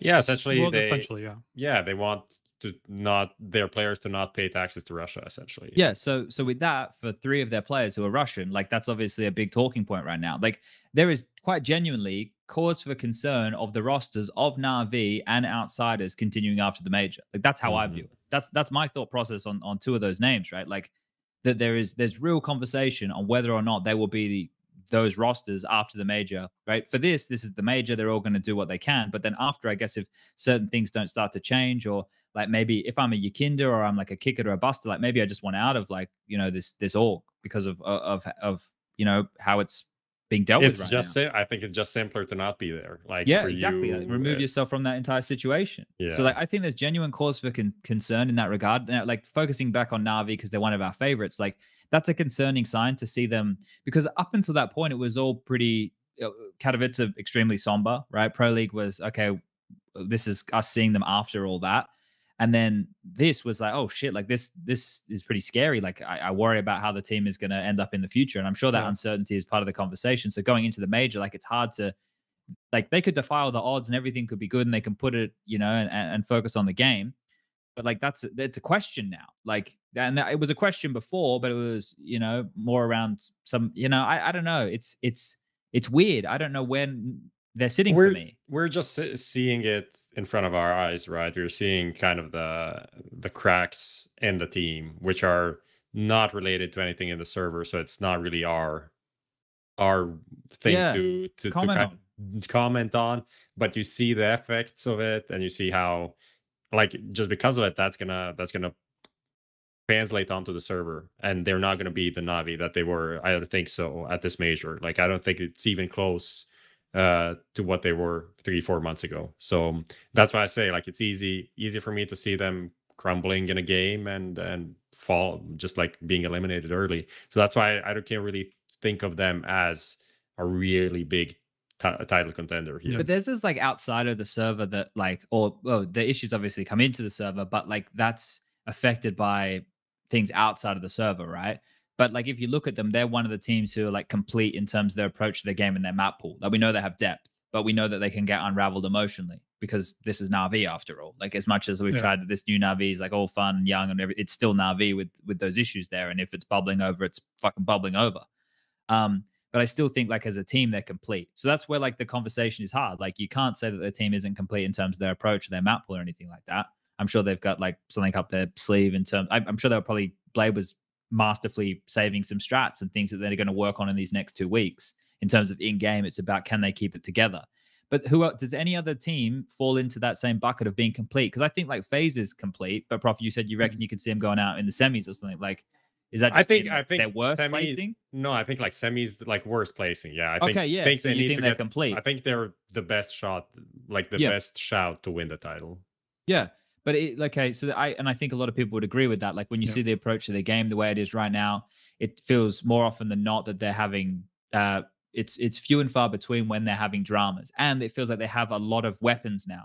Like before with Olaf, they didn't have as many weapons. Like now, if Rops isn't having a great game, then Twist can be having a great game, and then maybe it could be a Rain pop-off game, or Carrigan can be doing great on the entries, or Brokey's having one of those games where, because we saw some games from Brokey this event where he wasn't looking fantastic, right? He was rough in a couple of the matches, but the team was able to pull through. I even saw like some discussions on the forums about people saying is Twist a support player now, right? Because he's doing, a lot, but like on Overpass for them, he's like playing B. Is, I feel like.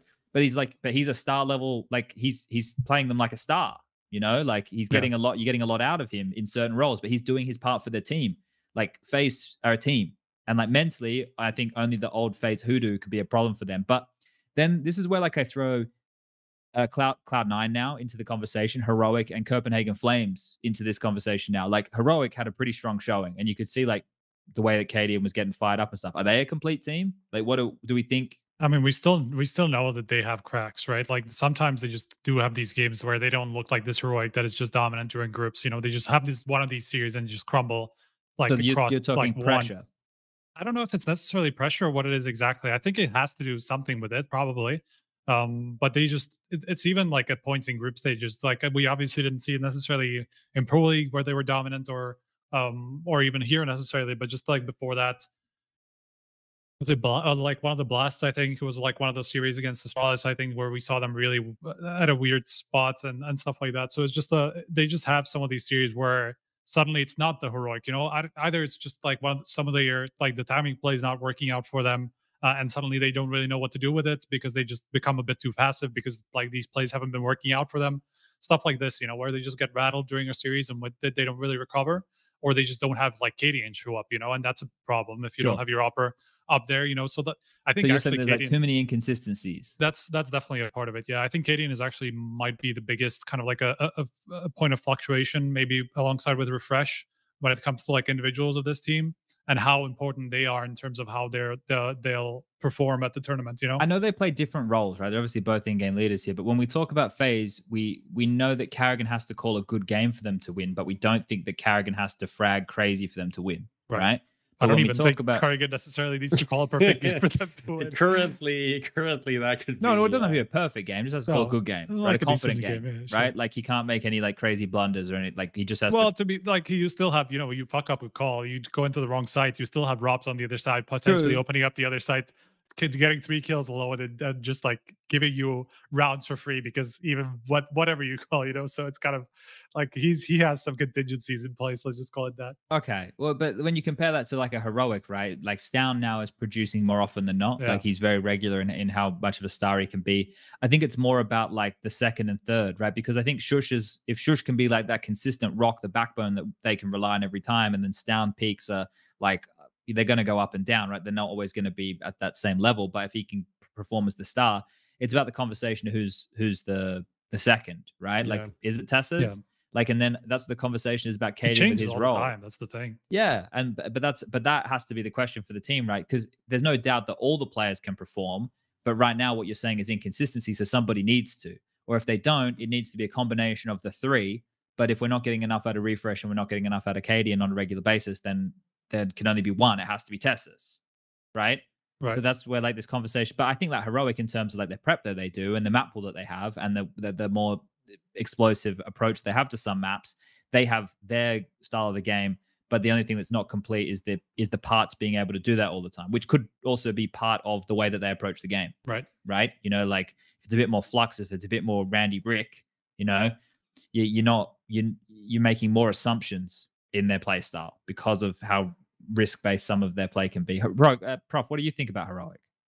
Yeah, for me, it's the same thing. It's group stages, they're great all of the time. And then you go to playoffs and sometimes okay, sometimes pretty shit. And But they don't have the online tag anymore though, do you think? Yeah, but it is in the big games and the arena games that they underperform. But isn't that more choking than onliners?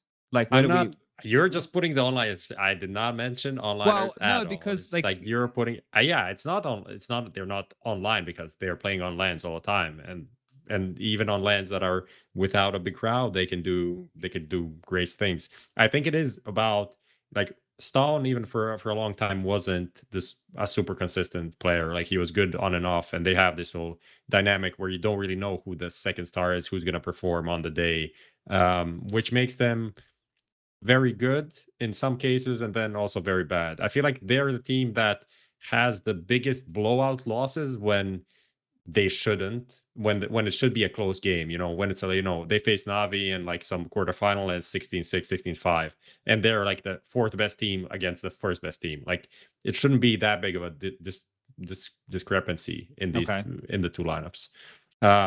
So for me, I think it also, I think the Cadian situation is really difficult because he's not the best. He's not the top 5 opper in the world.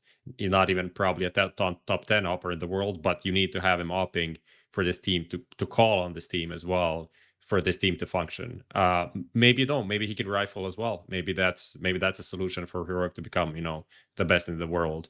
But he just has a big role which he doesn't live up to. All like as time goes on, he lives up to it less and less. I feel like 2020 and the online era, he was significantly better than he is now. So you're saying like for the success of Heroic, if they were to be one of these complete teams, it's Cadian having more consistent impact? Yeah, I would say so. Okay. Like, because I'm just trying to boil it, because I'm honestly trying to quantify in my head before going into this event who the favorites are and why.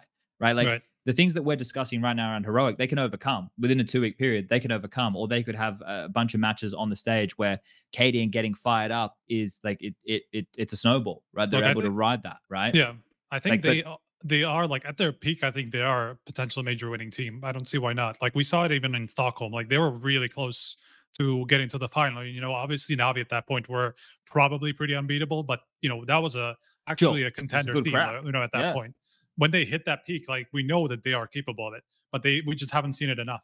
But that's the conversation, right? Like, so right now we're establishing those kind of boundaries. So we spoke about it for Navi and FaZe, who we would say probably are but then I feel like you have to get in the conversations with Cloud9, right? And where they place. It's kind of weird saying that. Yeah, better like, than players. So I'm just like I'm Yeah, throwing players away. Not gonna mention that name ever again, and I'm going to Cloud9 directly. yeah, that's easy. That's actually easy to do. But then like Cloud9 kind of fall into that same bucket as Heroic, right? They rose to power in the same time. They're having the same considered issues on stage matches. Like there's some of these things which I just don't like add up. And maybe it's like lost in translation stuff. There's two things that I want to talk about with kind of quotes from players. Wasn't it like NAFI again saying in an interview like there's no difference between LAN and online? Like after they qualified. I know that somebody mentioned it to me in a chat, and I was like, oh, has he said that again? He had something of a similar sentiment about like pressure and all of these things. But that's just not true. But then he also like went back on it a bit and said that I think he said some stuff like that people have been kind of figuring them out a bit. I think that was also a part of it. Maybe I'm just like putting my thoughts into his interview right now, because I feel like that's also part of it. And then on the same side, I think Hobbit said that the Dust 2 game they had so much pressure when who they're playing against. That was Stralis, right? That was supposed to be 2-0. They beat them on Dust 2 and they qualify, but like the communication, everything was falling apart for them in that moment. So I think they owned up to what they're dealing with in terms of being favorites, still big moments, big matches, that they're still not a team that thrives in that environment. Yeah, and that's the thing. I think like eventually once they embrace that, then that's when they become like a championship contender team. Like they're obviously already a contender for the title if they get to play their game and their game works perfectly, right? But when it's not, and you need Axar to step up, or you need Shiro to hit that AWP shot, right? Or you need Nafany to find that entry, right? Like Nafany has that tenacity about him, and you see it. But I think that he's battling with this. Yeah, this happened to me as an in-game leader. Like I loved getting fired up and yelling and like being that kind of guy, right? That was like me as a leader. Now I'm definitely nowhere near as good of a leader as Nafany was. I'm nothing of even the sort. But when he's that emotional figurehead of the team, he is the most emotional player, at least animated wise, right? He's the most emotional, and like it can be used as a positive, but when things aren't winning, it can be a negative because you're quiet, right? And how that affects the team. I think that he's having the struggle at the moment with how to balance that. And once he works out that recipe, I feel like Kaden has a pretty good grasp on that, like how to be motivational when the chips are down and how to be motivational when he wins 1-on-3, right? Like he has that kind. It looks from the outside, right? I'm obviously speculating. Right. I think that Nafany, obviously, as a younger guy, Kaden has so much more experience in that regard as just a human being than Nafany, right? Like just he's years older, right? I think that that's one of the things for the team. If Nafany can sort that out, it's not an easy thing to do. I don't know how you learn how to do that, how to manage that, what the best way is. And if you're thinking about it all the time, I had this problem. Yeah, like, I know that, overthink. Yeah, I know that Yam didn't like me doing it. So then it was something that I was conscious about not doing instead of just doing what I would do, right? And then like now I'm thinking about, like that mind fuck. And that's only things I've thought about years later in reflection of like my career and the way that I led in those things. So it might be like something that he's going through now. And I don't know how somebody like Groove would help him through that, because Groove's like the polar opposite. Groove's always chill. Like they're in the timeout, scoreline's 14-14. He's just chilling. He's got his notepad. He's got his legs crossed. He just like, yep, okay, we'll turn to page 74. Goes, we're gonna run, like Blade, and he just and they get out of there and they win the round and everything's chill. But like this is the thing, I think, for Nafany. I don't know how he can learn that. I don't know if he needs like a mentor for it, or like if it's just like he eventually figures out himself. That's something. Is this something that you've picked up on like watching them? Because it's just hard for me. He's made a comment before in like an interview about like the emotional side and like him celebrating. And I think like he said, maybe this was during EPL. I forget about them like celebrating, like not like that kind of stuff over the top.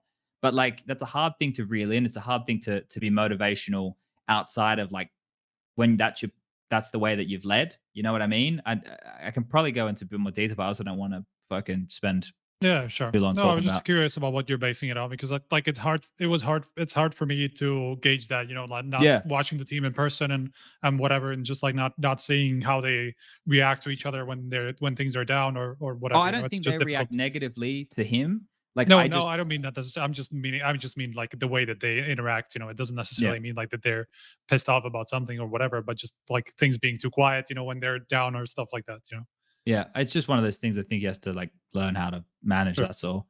But outside of that, then it's the players being able to make those big boy plays I was talking about, right? Like, you know, Shiro getting that round when he needs to get that round, or like if there's issues, because I think they have really talented players. I think we saw it in that Liquid series in Pro League where they just decided to like aim map the fuck out of them. I think it was, and it just felt like they were. As well. He's been stepping up. Like his form has been rising. Like if he continues like this on the major, it's gonna be that's gonna be sick. He is pretty sick when he's on point.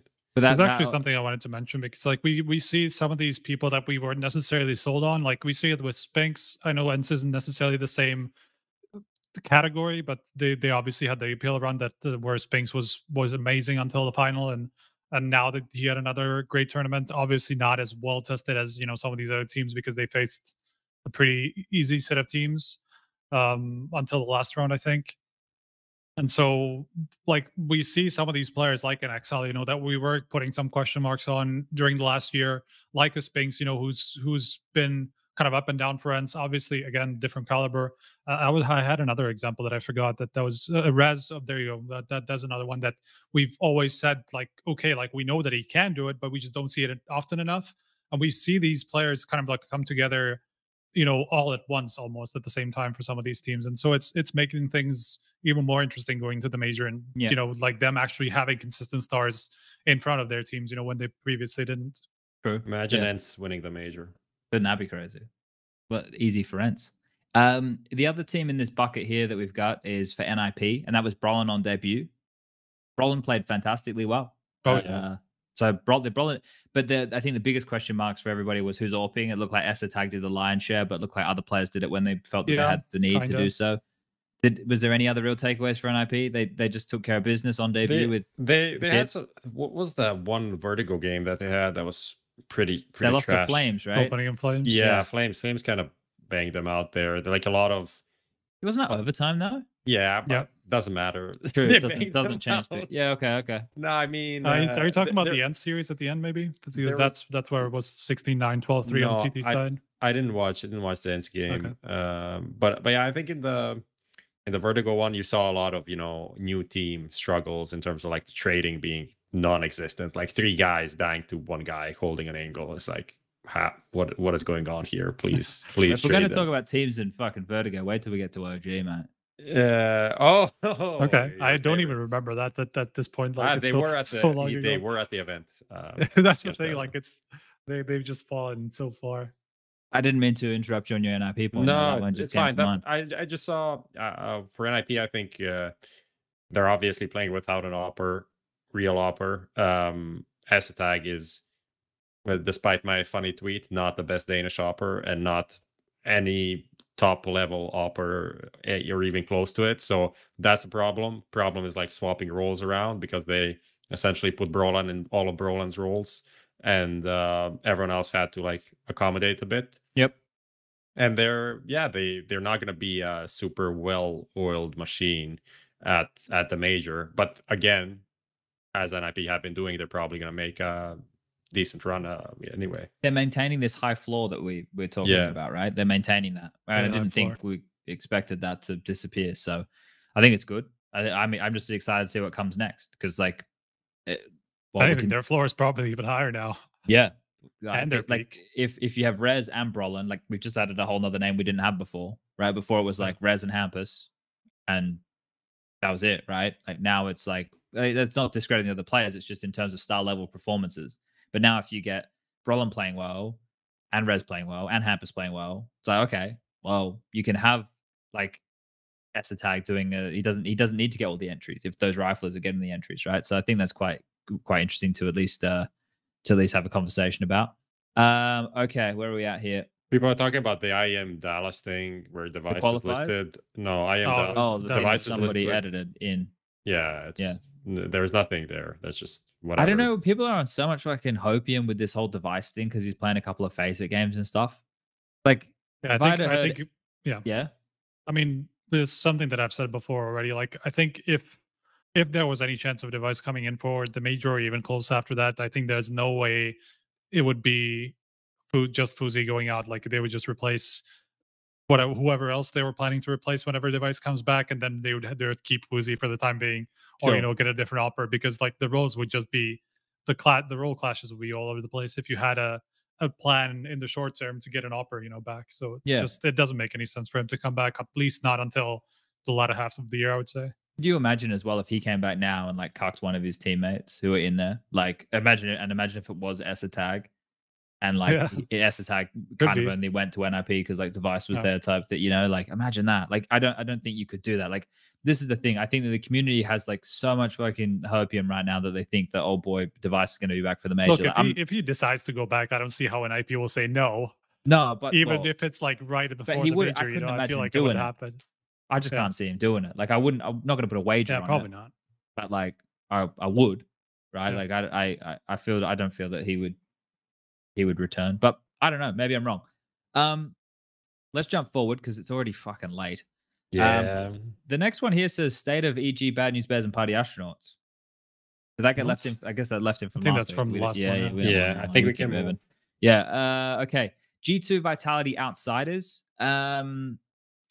Let's start with G2.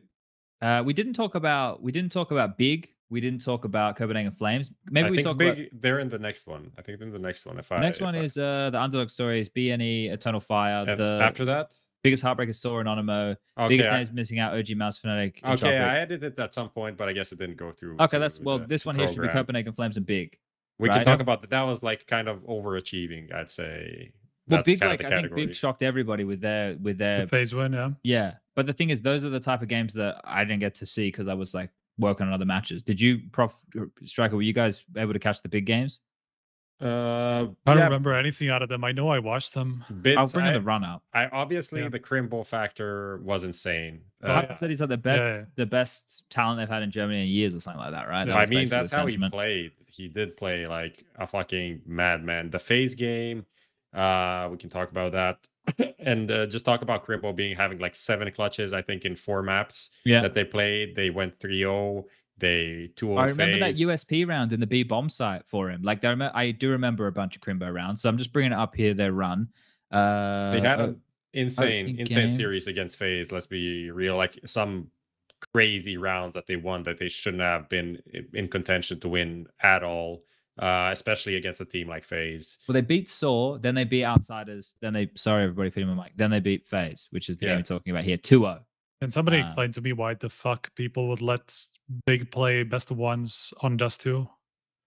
Like outside Astral is playing Ancient.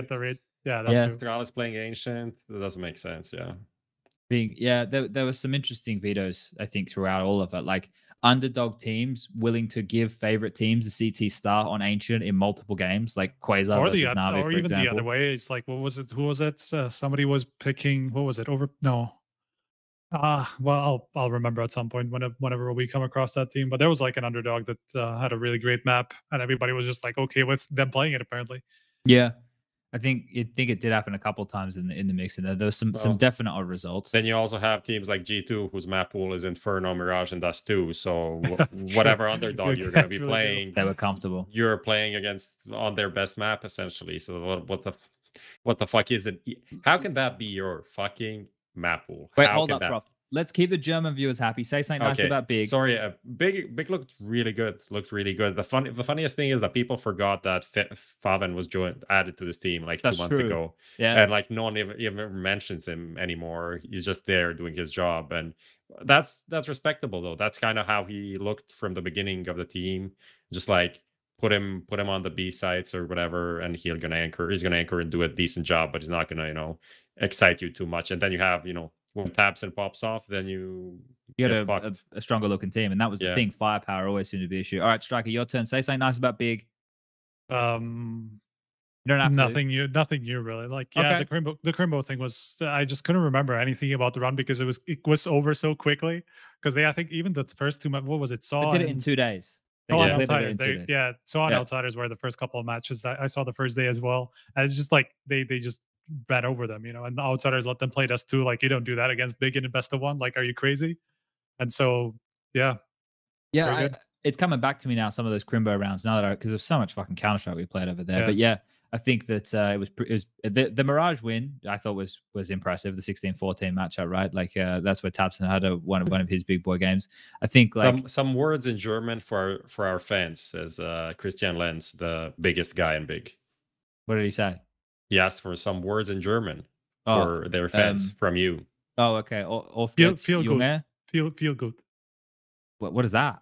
Very good. Oh, okay. Yeah, no, they all say off get, so that'll work. My German's not very good. It doesn't expand. It just stays the same size. I can tell you, Lenz, Deine Organs in Versterner, right? I give that one straight to Lenz. Yeah, so see, his eyes are like stars. Okay. Let's move on to the Copenhagen Flames. Nikodos is obviously the best Danish AWPer. Yeah. There's not even any question about that. He's fucking sick. Yabby had that awesome game on Overpass. Zyphon fucking popping off as well. Poor guy's fucking muted. Blackbird, Cat, what Cyclone? He's fucking a different name every game, but he was good too. I think someone was bringing up the hours that Zyphon has. I think they said he had like 12. I think was it 18K hours? Someone said he had like I go into the darkest HLTV threads, but someone was saying like his hours are insane and his face at games are fucking insane. And the kid's only like 18, and like he's just playing a shitload of CS. But yeah, I was really impressed with Flames. How they made it super easy as well. So a good story. They did what a lot of other favorite teams couldn't do, which was just take care of their business. Imagine that. Imagine beating. And they didn't have to slap anybody in the face. Ranked 31 in the world or 69. They just did their job. They just came in and didn't shit the bed.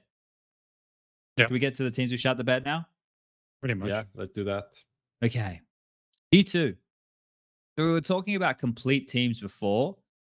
The G2 throughout their games looked like had a face like a slapped arse. You know what I mean? Like it was. They just looked like either so stressed the entire time or like there was something wrong. Like they didn't look like they were having fun at all. It looked stressful as fuck. I was like, my back was tensing up watching them play. Was it like anybody else getting that vibe or just me? Not just you. It almost feels like old G2 at this point, Like you start getting positive about the team and you're like, okay, this makes sense. They have such sick individuals, and then like this anonymous match happens and you're like, where did that come from? I don't know. Prof, you got any diagnosis going on here? What's your take? You got any spies feeding you any information?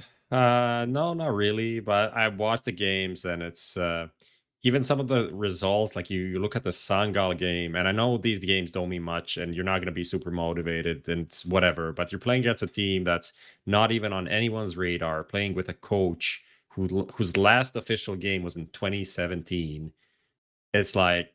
And looks like an even game, at least for the first half. It looks like you're like kind of struggling to keep them at bay. And like if a couple of rounds go differently, maybe this is, double digits, like 16-13 situation. It's like, how can this be happening? I think that's the thing. They look uncomfortable at all times.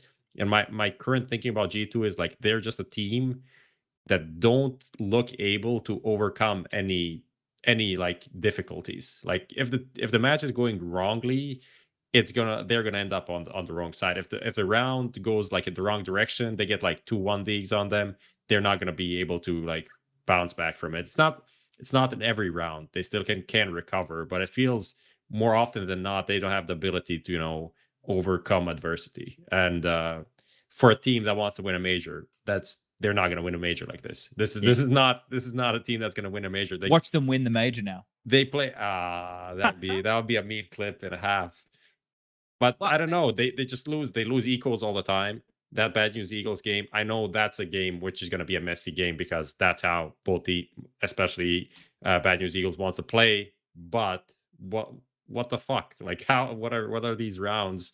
They just like walk into a guy and like he one leagues you 3 guys, one in like with no trading attempts at all. I don't know. It's But like the map pool seems worrying to me. yeah. And it's as well as the players, like even Monesi is still super young, so maybe you're judging him a bit too harshly. No, hold up. I want you to judge him under the guise that in an interview again. Now I haven't read the whole content. I just read headlines, as we know. In an interview that you blokes ran, right? If you want to let him off for being young, that's one thing. But we have to start taking him at his word at some point, right? I think right now he's just saying what the anime hero would say, right? Which is, this is the headline: Monesi on being nervous at LAN. It's not an issue for me. Right, so you can't give him the way out if you want to believe that interview. I didn't read that one. I read a lot of them, but that one I didn't get to. So I don't know if there's more details inside. But I can say that the way he was playing, even though like the scores at the end were good, you can see in some of those situations he's like, that's like 5 out of 10 performance. It's like missing op shots, going for the deagle. It's like looking very uncomfortable in like.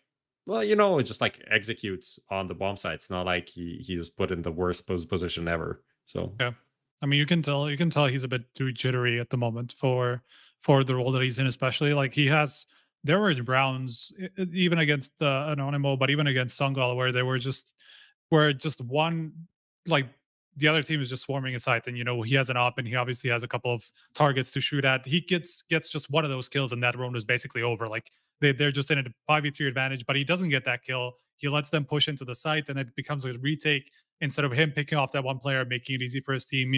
Some of these really key shots that aren't necessarily difficult to hit or whatever. He doesn't have to be flashy. He just needs to be fairly consistent about hitting these shots, and he just doesn't. Sometimes. And sometimes he does. Sometimes he will be pretty reliable across an entire half. But there are just these rounds where like a couple of missed op shots, and that just means that the other team is going to get into the site, and it's going to become a difficult situation. And like I do feel like he needs to get a bit more consistent with, like it's almost starting to feel a bit like the 30-degree Draken rule with him at times, just because like he can be incredibly flashy, like insanely flashy. Like more than almost anybody else, but like he just needs to be a bit more consistent with like the 90%, 80% shots, I want to read this little excerpt from the interview here that I brought up. I've actually found it. Do you want me to read out the question with the full answer? Okay. It says, how has it been working with Xtaz and Lexi B? How are they helping you to integrate into the team? So this is quite a lengthy answer. So I'll read this out for our audio only listeners. Lexi B and Xtaz help me in every way that they can. Almost everything they help me with is about the game, but they also help me to understand how to think correctly. They help me with macro understanding, while micro understanding comes by itself, and Alexi B doesn't pay too much attention to it. In general, it's all about macro rotations, grenades, and so on. That is how they help me. All right. So however he wants to approach the game, the fights he wants to take, all that kind of stuff sounds like he does. And then in terms of just, hey, like protocols, and this is how we rotate and everything. Okay. Then the next bit is, also, they teach me how to make fast decisions, which is a very important thing in Tier 1 Counter-Strike, especially on LAN. You have to handle your emotions and think fast. Some players react slower than usual because they are nervous on LAN, but it's not an issue for me, right? This is followed up with, I'm not worried while playing, but I can't make fast decisions sometimes because I have to think it through and communicate them to my team in English. Cha-ching, not my native language. I need to keep working and putting in more effort. So there you go. So there's the context. The issues that he's having are not because of the nerves, but because he's having a hard time piecing it together from Russian to English. That's another one for the Chad Birchall bag of fun. So that adds a bit more context to it there. So then, yeah, I guess that's an issue that can be fixed with time, right? Like the more you speak in English, the more competent you'll become, and the better it will become.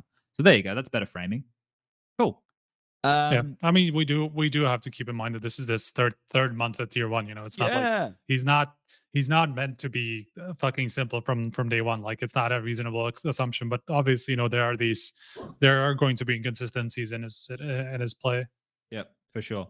Okay, let's talk about Vitality. That was pretty nerve-wracking. That I was like, oh no, they're going to make it. Like there was a couple of worrying moments for Vitality here, but they get through.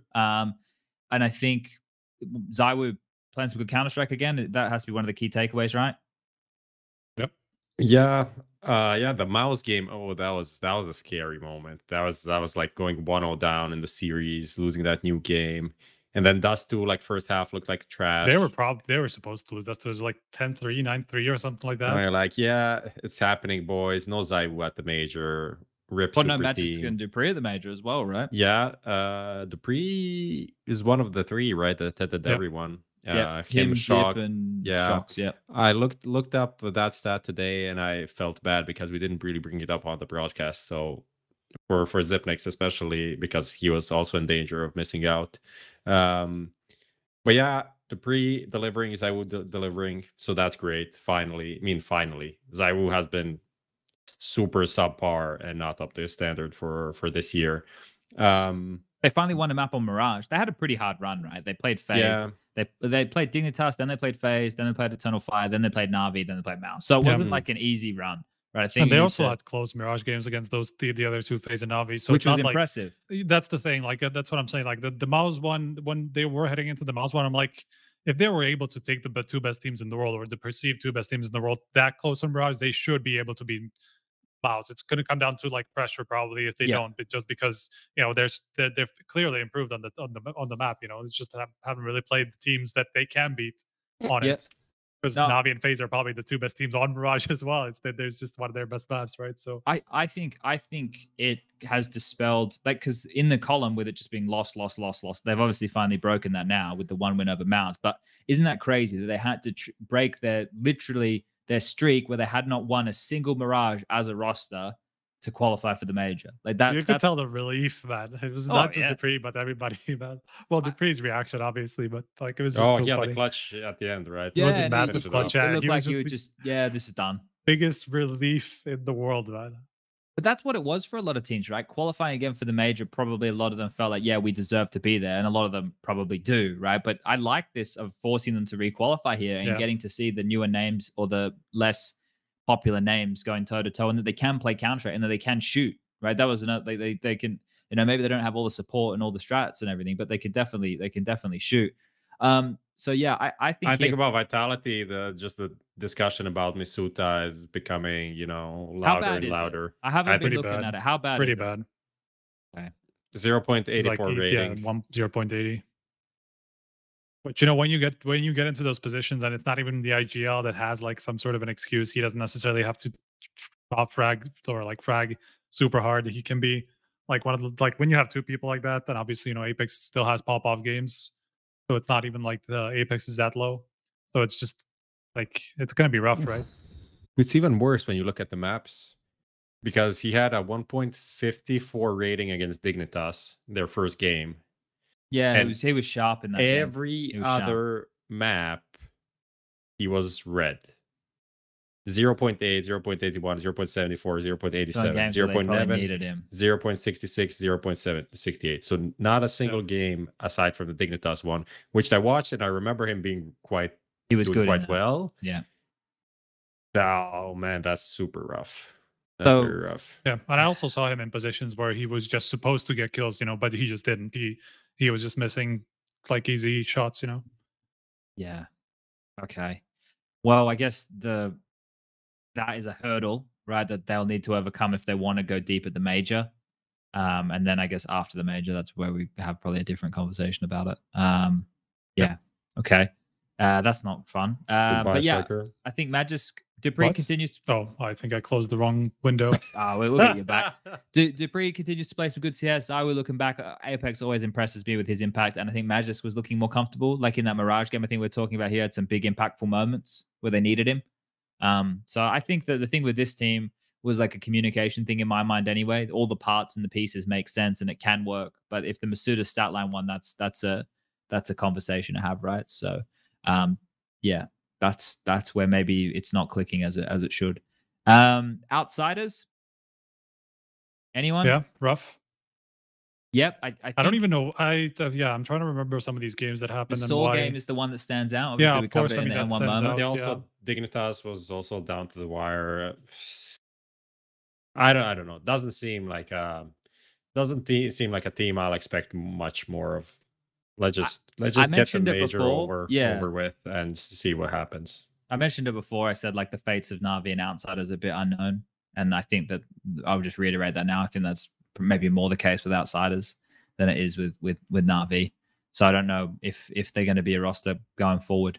But yeah, I guess that they give us some heart-stopping moments, right? With that I Saw mean, game. Yakindar, even after they qualified, he was talking.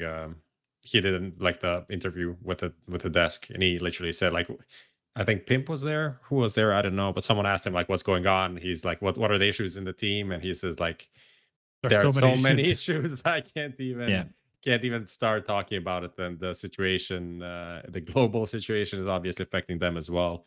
Maybe more so than some other teams, considering how Virtus Pro is, what they're doing on social media and with everything involved.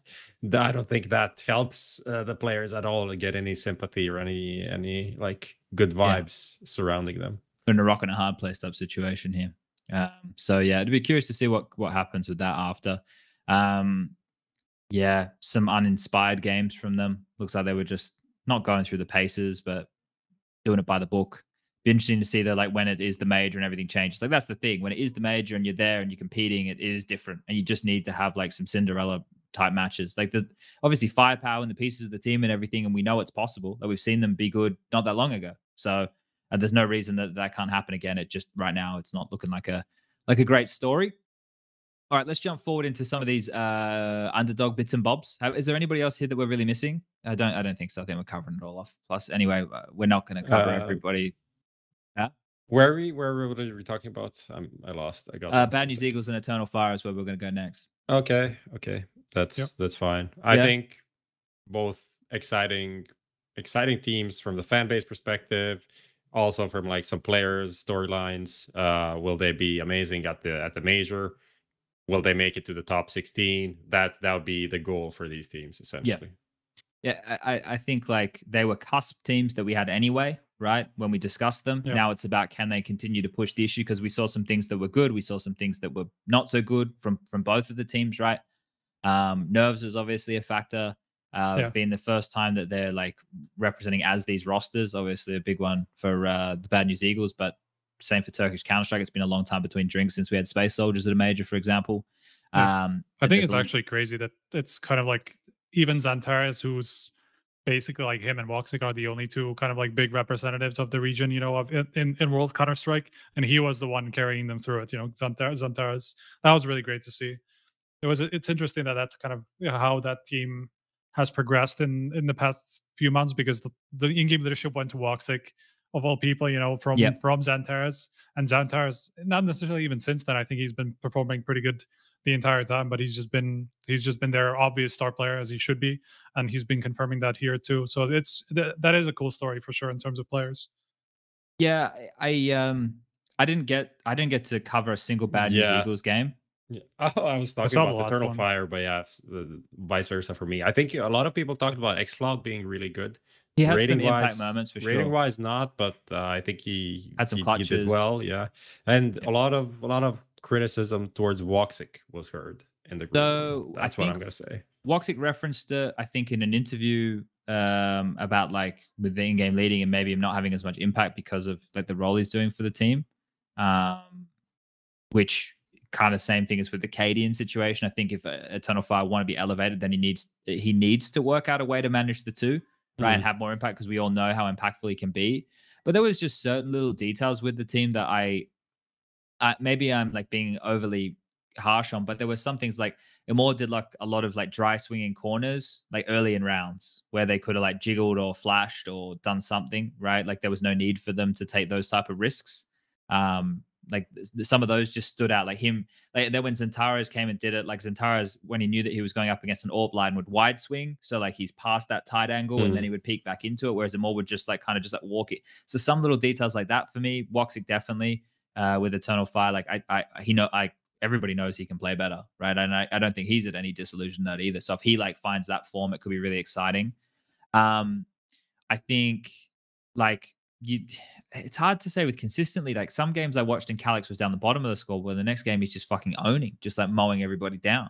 And like Xantares is going from like missing a couple of shots to fucking headshotting everybody. So I think like it's a consistency factor with them. Some of their gameplay was very flux as well. Let me just see if I can bring up here their results, because I might be able to say which match it was. It was one of their earlier games on Dust 2. Not versus FaZe. Versus FaZe, they didn't really have a chance. The Vertigo game was the one with the disappearing bomb that came on in, which was a little bit annoying. The Dust 2 game against Vitality, like they were just very like reactive. Like they would try and take the openings all the time, and they wouldn't like play out rounds and stuff. So like maybe just some small things, and that's stuff that they can definitely work on from the demos. But like I didn't see too much of Bad News Eagles. Is there much like I don't mean that like I just was working the other games. I saw the Entropic and this part of the Entropic and this and a part of the Sinners one. They just have this. I don't know what to call it. Like, and I think other people have said something very similar where they like you feel good watching them, even though you know it's not like amazingly thought through CS, because they are kind of like they have like a good combination of aggressive and some like really nice, really cool pieces that just make plays at the right times and stuff like that. It's just they're just exciting. Really cool. Exactly, they're exciting and really cool to watch. Sometimes they get way too crazy and they just like over push all angles and stuff like that. But like they are a cool team to watch just because of that kind of like that quality to them. Yeah. Now I'd like to watch more of them. Like I think that there was a lot of conversation about them being quite like puggy. Like I feel like that's like the line that you're skirting right there. But I think Nerves definitely played it for them because as we talked about at the start of the show a little bit earlier on, like this makes their whole year with the sticker money. It's a fucking huge deal from just a financial standpoint alone. And that is an issue. Like, I'm not saying that they're not going to have the drive. They want to play well. It's a major. But, like, when that's, like, job done and secured no matter what happens, like, that can... I'm not saying it will, but that type of complacency, like, you want to kind of hit the ground running and stuff. And with only 2 weeks in between, it's probably going to take a week for this to settle in. They have blast as well, like tomorrow or something. Yeah, and it's also one of those situations where this is a team that probably nobody really had on their radar too much going into the RMR. We discussed that it was a cusp team, didn't we? Yeah, sure. But I'm talking more from like the point of view of the teams that played there. You know, we knew that there were like some really big favorites that were going through, and then there was like a lot of teams that we weren't necessarily sure which one of them would have the chance, right? But like from the standpoint of the favorites, I don't think a lot of them really looked super in depth into Bad News Eagles, even though they've played quite a lot online. And so I feel like going to the major is also going to be very different in terms of how people approach them. They're going to be much more aware of the type of plays that they make. And like this type of a team is probably going to struggle hard once teams catch up to what they're doing. You know, it's just that kind of a play style that's probably quite readable if you have a little bit of experience with it, you know. I see where you're going with that. Okay, there's a couple other names that we should mention in this same bucket. FaZe is one to mention. Probably have a couple words about Jerry Quad. There's four major debutees. Xtrfy, pretty sick guy. That Xtrfy actually. Yeah, he's been he's legit. He's pretty good. NAVI. Four is also just like a classic Jerry story. He managed to like put some new squad together, and they played pretty well. But at the same time, they didn't have the toughest run. They beat Store to qualify. Yeah, we can't really give him like too much credit. We can give him credit for what they did. They beat the OG. He beat who's in front of you. Yep. So it's great, but yeah, we just need to see more of them. I feel like there always have been a team, and they have been consistently a team that's around that level. Who, if you told me before the event, like these are the teams that they have to beat, and I would say like, okay, yeah, this can happen. This is completely reasonable. So good for them. And but it could be like one of these teams that has players of the future for CIS. So that's why they're interesting to me. Yeah, no, I agree with that. Just to go over their run, they lost Heroic 16-9 on Overpass. They beat Gamer Legion 16-14 on Mirage. This is then when the upset happened against OG on Dust 2. I think Manti was playing like a beast that game, but it was a 19-17 overtime win. And that's the type of maps where these upsets can happen, like a Mirage or a Dust 2 or something like that. Like that's where, I'm not saying you're asking for it, but that's where the best chance of something like this is to happen. Then FaZe beat Saw to qualify as their I think it was a 2-1 matchup there. So that's how they got their path. I'll throw this team to you, Striker. Spirit, did you catch much of them?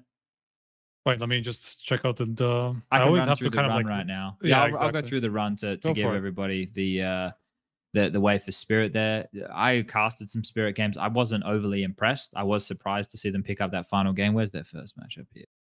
Is it their first matchup against Ents? So many matches that I have to always refresh my memory in some 16-11 specific matchups. 16-11 lost to Ents on Mirage. Then they beat ASG, which was Sviat's team, 16-6 on Dust 2. Then in their follow-up best of one, I think this was the Sinners game I did on Nuke, and they looked abysmal. They got fucking destroyed 16-6. Then they played Endpoint and won 2-0. and then they played Anonymous and they won 2-1. I think I didn't see a single one of those games actually. Okay. Well, I guess so many sleepers, man. Like, yeah. Oh, tell me about it. Yeah, that was the HLTV morning shift. Like, there's always expert for sleepers. I covered all these games. I'm Like, sorry, man. I got all the morning games. Like, so I had like I had the Saw versus Fours game, for example. I had the Spirit versus Anonymous game. I had the Spirit versus Sinners game. Like I saw a lot of these matches. Dexter's still good. That much we can say. Everything else about that team. What was his name? I want to make sure I get it here. Siren, yeah, had some moments. That Patsy in the Sinners game I did went outside and got killed through smokes like every round to Zedco. Like Zedco was just fucking destroying. It was like 17 and something in the first like 8 rounds of play or something ridiculous. Chopper still makes some really weird calls, like some really weird calls. That's pretty straightforward, standard stuff you'd expect from them. So yeah, like Magic's is just doing what he's doing before, like same level par for the course. But they would just make some crazy fucking calls, man. Like some of the T-side stuff, I don't know what was going on. And then the last team would be Astralis, right? The team that we didn't mention would be Astralis. Now, Astralis versus G2 in that matchup, like I made a meme and I put it in our little chat group, right? It's the guy sweating, ready to press the button. The vertigo, like, you mean? Just the G2 versus Astralis game, like just in general. Yeah, series, but that right? ended on vertigo. Yeah. That was also like, I feel like Astralis should have won that game, to be honest. Like they fucked up in one of those like late rounds on vertigo, right? Going up A. They were like executing A. What happened there? There was a smoke from LXTV. Yeah. There was I think that was a low buy from Astralis as well. Just like, but they got into the site, they planted the bomb. Alexi B smokes the bomb, but he actually doesn't smoke the bomb because it's not planted on default. Oh yeah, right. And it's like, oh my god, they're losing the round. And then he swings ramp, 1v1s 3 guys in a row, and defuse the bomb. It's like this is not how the round this round does not play like this. But sometimes it does. Sometimes it just be like that. Yeah. I don't know, for Astralis during that series, like I think people were like, oh, what is G2 doing? And on the side it was, oh, like Astralis is actually pretty good. You know, like I think there was like both of those thoughts simultaneously. I really like the way that BlameF is continuing to play. Like now it's replicable, right? He seems like he's in areas where like he's finding impact. Like it's not when he was in game leading with complexity, there was just to get him room. And then if he didn't get anything off the room, that's it for the round. Like there's playmakers now. Farley had some tidy games on the AWP. Config again, like he didn't have like a crazy pop off, but I didn't feel like they needed it this time round. Like I don't know, I felt like they were getting more out of their parts. I think if anything, I think Farley's already proven that he has a higher peak than Lucky. I think I don't know, consistency still feels to be missing. It's not like I watched every one of their games, but looking at the player series, for example, it seems like wasn't much of a factor. They're good on Ancient. What? Sorry, they're good on Ancient. Oh, they're good on Ancient. Yeah. I was talking more about Farley in general. Oh, okay. Because I think, like especially the G2 series, like he actually had two really good maps where I think he should have actually won the game for them. Didn't happen in the end, but could have been even more tidy than it ended up being. We actually got really fucking close against Heat, who I think it didn't even throw like a big lead. Yes, on the second map on Ancient. I think it was. Yeah.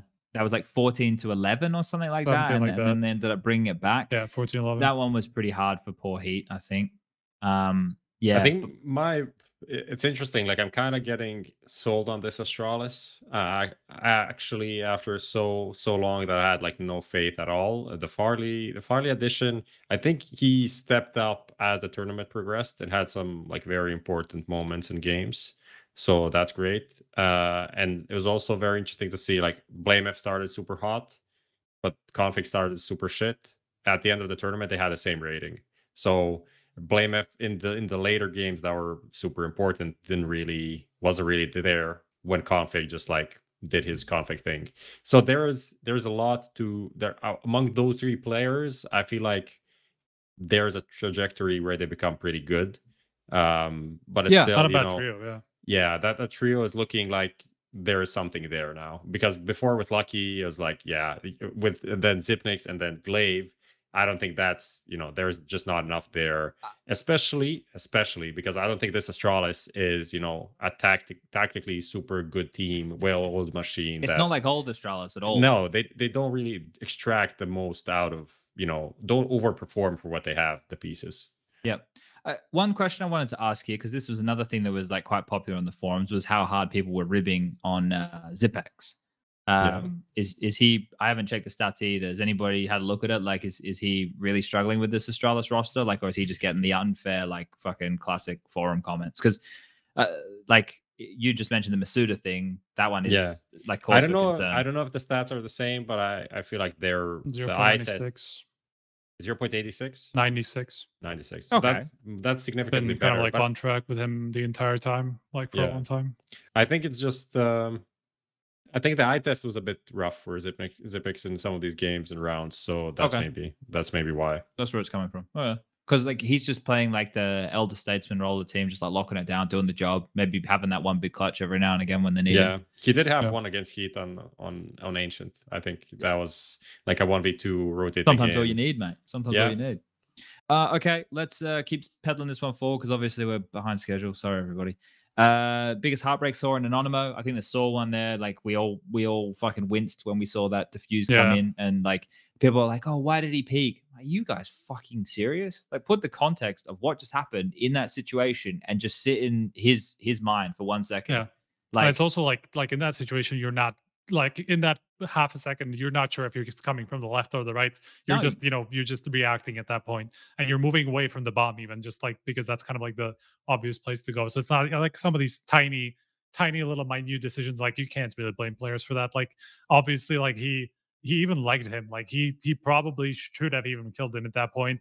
And then it comes down to the last 0.02 milliseconds. Like if you're blaming people for that type of a like the tiniest, not even mistake, you can't even call it a mistake. Like it's just how it turns out, at that point. Unfortunate series of events. Yeah, pretty much. Like, it's just crazy. He maximized the amount of time staying alive while also maximizing the chance to actually like kill him. And so win. Like you combine these two odds, like his odds to win that round, or the highest as high as they could be, not taking it into account like being a robot and knowing exactly the millisecond, the calculation of if I just stay here and he needs to swing like 1 pixel more, then this guy's gonna like, you can't know that because no one can know that. You can't be that precise. You're playing for time and also not trying to just die like a bot, like fucking Naf and Stewie or whoever it was. You can't just sit still and just like wait for them to kill you. You have to do something. So like I think he played it about as well as you could. Like obviously you could have killed him in that no scope, but it's like a few millimeters away and he maybe dies. So it's just you can't. That's impossible to blame it on Stadodo in that position. But that was heartbreaking as well because like obviously they were the older boys team, right? Their average age was like 28.6 or some shit. So like everyone's like, oh, well, if the old boys can do it, believe when I saw that, man. I actually couldn't believe somebody's older than Imperial. Yeah. And that's the thing, like you had some good performances out of like Arky, for example. He had like some pop-off maps, and Roman did as well. Like they were showing that you can play intelligent Counter-Strike and have impact. Like they were playing a good team-based Counter-Strike with individual moments. Like it's nothing crazy flashy or anything like that, but it just was. It was just solid CS. So that one there was a bit rough to see for them. And we had obviously the Anonymo one, and that's because of like all the hard teams that they played. Like I did the G2 upset, I did the Entropic upset on Ancient when they won that like final round against Lucky, trying to clutch in from Cave. Like there were some entertaining games of Counter-Strike. Like they kind of showed some good face. I think the Innocent was one of the stands up, but Veggie was also up there as one of the stands up for the team. Ascarish, he had his like they all had their moments. I think Tudson put up something about him dealing with double vision or something like that, which is I guess really not a problem you want to have when playing Counter-Strike when you're seeing more targets or whatever. I don't know how he sees it, but that didn't sound like a positive thing. But that was like the other one, and it would have been quite a fun redemption arc story after the 40% loss NIP drama that happened at the RMRs previously, right? So that was the other heartbreaking story. Anyone have any like Polish Counter-Strike? Seems like the talent and the pieces, like after the Ago stuff and now this team, it feels like things are starting to come together a bit. Or am I just on a bit of? I feel like it's always a similar situation. Up until now, we haven't really seen much from this team either, so it's kind of like it's difficult to gauge how much this was kind of like a Cinderella run, or if this is something, if we can expect more from the country moving forward. It's kind of like if they've been in this place for quite a long time now, where they have a bunch of these tier 2 teams, but none of them really stand out consistently. Yeah. So this is like the best that we've seen from them for a while. All right. We've painted them. We've given them their thumbs up. Okay. Some of the bigger names to miss out here. OG, Mounts, Fnatic, and Entropic. I think. Yeah. OG and Entropic definitely didn't deserve to be at the major after the teams that they lost to. Entropic. Oh wait, what was the run again? But it was. We can bring it up. Didn't they lose to everybody who didn't even go through? I'll bring it up. I'll bring it up for everybody playing. Okay, Bad News Eagles. They went through. Then Anonimo and then Heat were the 3 games that they lost, and then they played Endpoint in the only win that they got. So it's obviously a pretty bad set of teams that they couldn't get through. You know, so that was a really bad run from them. And in general, I was trying to work out why they're struggling, and I wasn't even sure what to point towards, because the usual stuff that we talked about, where Elian doesn't really show up against tier 1 teams. He was there enough. Yeah, that's what I'm saying. He was fine. You know, Nickelback's always going to have these rounds where he's just going to do something weird. Maybe he's going to kill the call a weird round, or just make a weird individual move. But that's just going to happen with him every now and again. But the pieces were kind of there, but they still weren't able to get these wins. So I don't even know what to point to. Yeah, it's a hard one with Entropic. I don't know. OG though. But what Chad. do we say about OG? Come on, Chad. Go off. I don't want to go off. Turn on the flames. I don't want. But what's the point? I mean, Eternal Fire game. Yeah, When Eternal Fire, when they didn't ban Vertigo, so Eternal Fire picked Vertigo. Well, this year I didn't and know OG how picked to... us too. Yeah, you're right. You are right. They didn't make it easy for themselves, did they? They have a combined 1 map played on those 2 maps. Yeah, okay, hold up. You're reminding me now. Okay. So the problem with this OG one is, if you guys missed it, right? Maybe you did. The OG versus Eternal Fire 2-2 game, and this isn't even taking into the record of the rest of the shit.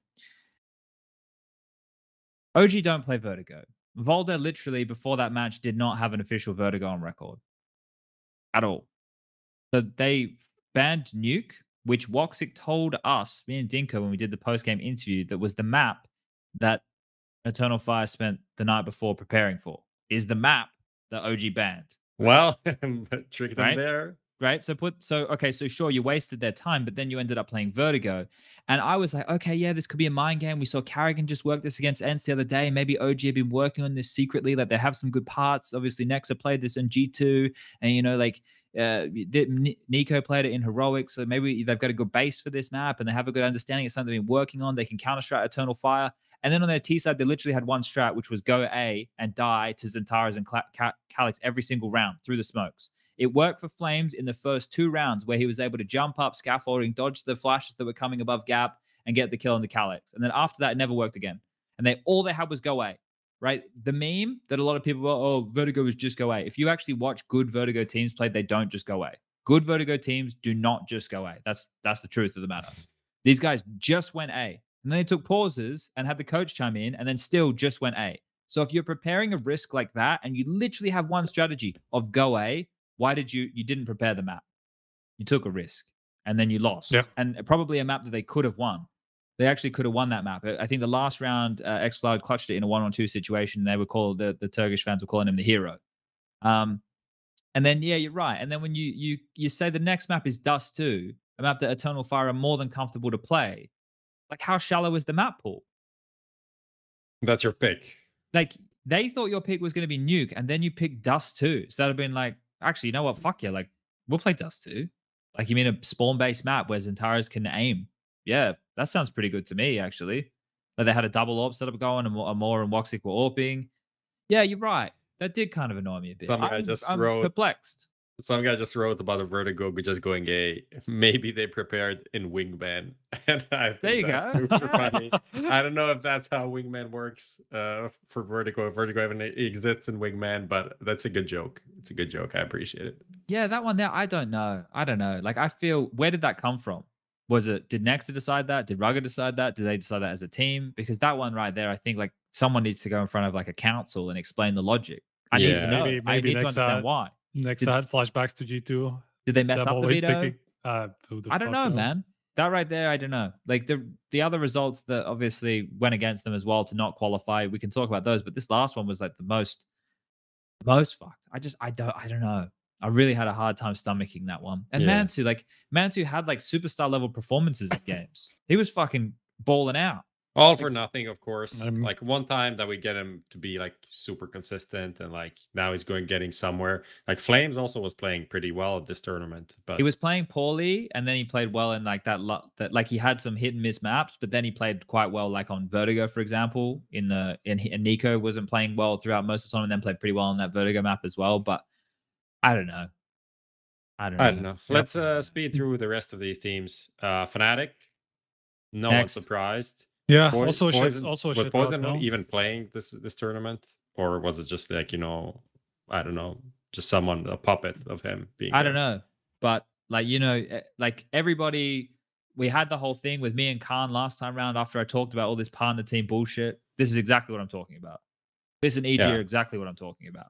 So like, Absolutely, that's fine. Absolutely dead team Yep. right now. So Just call me a fucking hater, do whatever you want. But like, you also result can't- speaks for itself. You can't blame him that much because this is a team that this is not the team that they want. It's not shit happened. Maybe you can blame them for why it happened, but you can't really be surprised by the result where they are right now. It's like, okay, please fix the team and let's judge you in 3 months. That's it. Yeah, it needs to go through like another rebuild. Yeah. I mean, Pepsor can be. That's one thing. No, Poison's not at all. also like Poison also had a really hard time, and he hasn't really been good ever since like that first tournament that he played with Fnatic. What was that? The RMR qualifies, right? Yeah, and I think EPL so, groups. even, EPL yeah. groups. I Oh, think sorry? yeah, him and Mezzi and EPL groups were the reason they qualified for the playoffs. Oh, okay, fair. Yeah, yeah. EPL groups. There you go. That's the one. Feels bad for Mezzi. Mezzi's good, Mezzi is too good for the team. He's literally, I don't know. but Crims is still good too. Like Crims and Mezzi, I would build around Crims and Mezzi. Well, the problem is like, how long can Mezzi go being in shit teams that are falling apart before he like his form tapers off or his motivation does? Like Crims, Mezzi, JKS, Azza, wonderful. There we go. Just JKS has a wonderful to fix any team. Yeah, those three Set to them fix up. any. Like, I'm just picking Aaron because we need an in-game. Like I don't know. Like I don't like the look of the vibe in that team, right? And I made a tweet about like leaders and stuff. Like I don't know. That team to me, it doesn't look like I don't know what the atmosphere is, but from the outside looking in, it doesn't look. It just looks dead. Yeah. Like they know this is not the team, so it's just kind of that was the vibe for me for sure. Yeah. All right. That's it. We got Mouse, but I think we already spoke a little bit. A about mouse Mouse. like feels Yeah. bad for them. Really sure. hurts Cyclone's coach of the year. Bid. Not getting to the major, but they had a rough time. I think one team that we didn't talk about was ENCE. It wasn't listed here. I think just props to them for being consistently good. Yeah. Still, You're right. Spinks is a fucking Beast. monster. 40 kills in 24 rounds. Like that was. What was that about? That was kind of cheating essentially. Like That was you fucking god tier shit. can't What was just- that about? can't just like kill 3 people coming into the site every time. Every round. I No. just kill people. Ever. No. Like, sure, he got a couple of ecos, but then he fucking farmed everybody else. So, he's fucking sick. Spinks is Yeah. nuts. Yeah. Yeah. Just looking good. And now they have the showdown as well. Like I'm waiting for them to, to fuck up, but they're not fucking up. And that's good. That's good signs.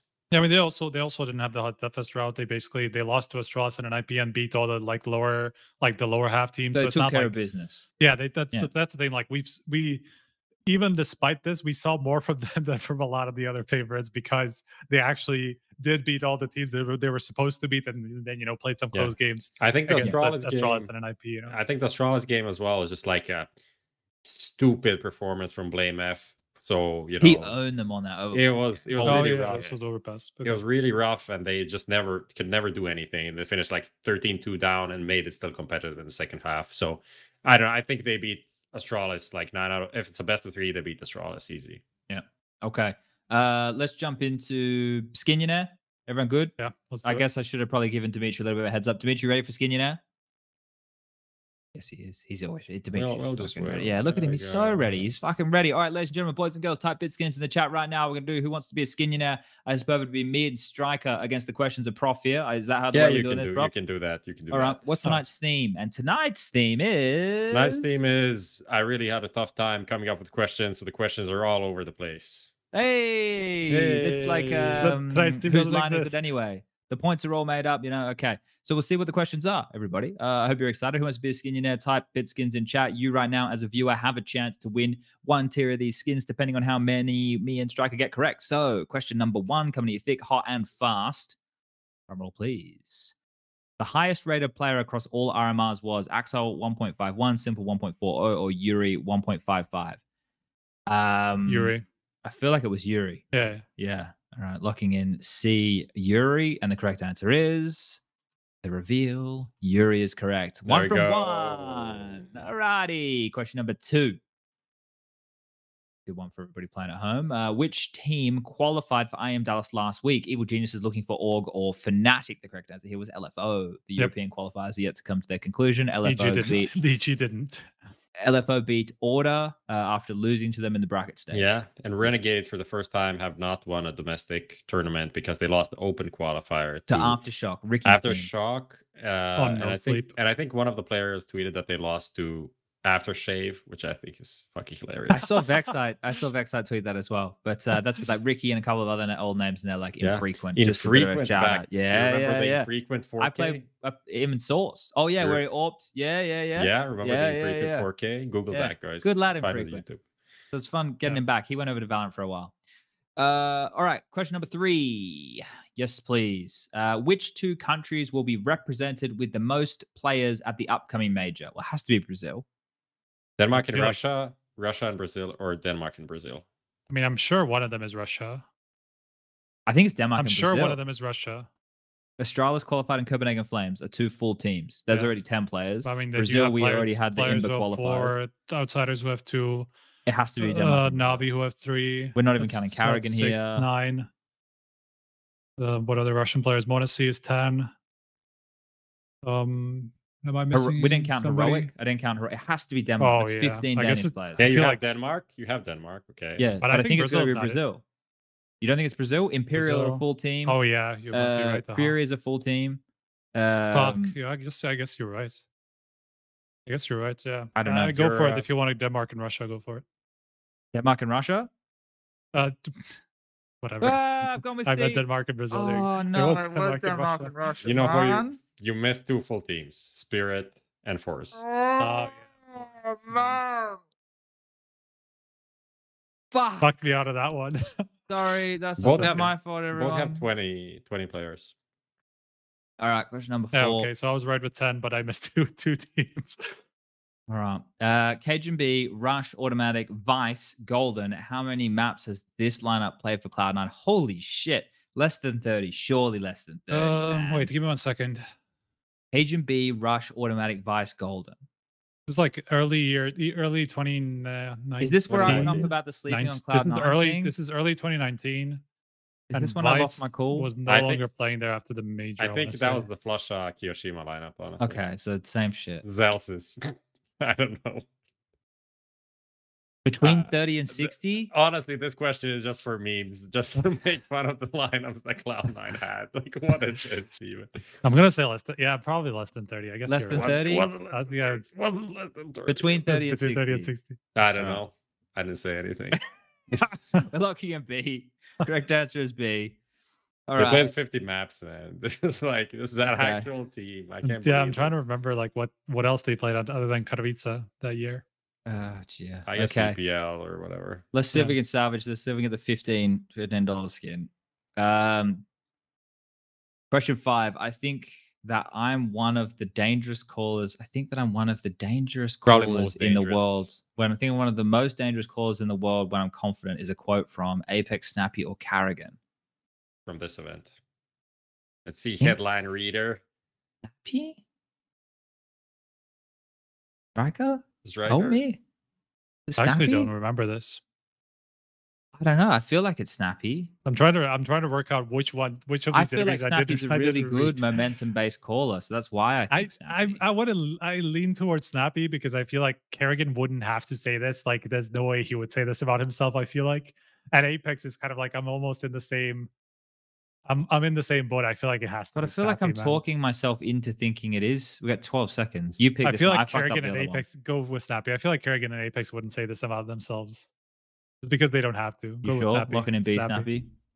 Correct answer is It Arrogant. was Kerrigan. Okay, I got a bit Okay. of swagger about him here. Okay, well, I feel like okay. You got destroyed, guys. You're this so is the bad, first time we've honestly. only gotten like 3 out of 5. Normally it's feel like like 4 or plus. So guess what? We have one lucky winner here this evening, but not so lucky as Striker and I failed on these. So you're only getting a 750 skin, which is one of the lowest I think we've ever given away. But you know what?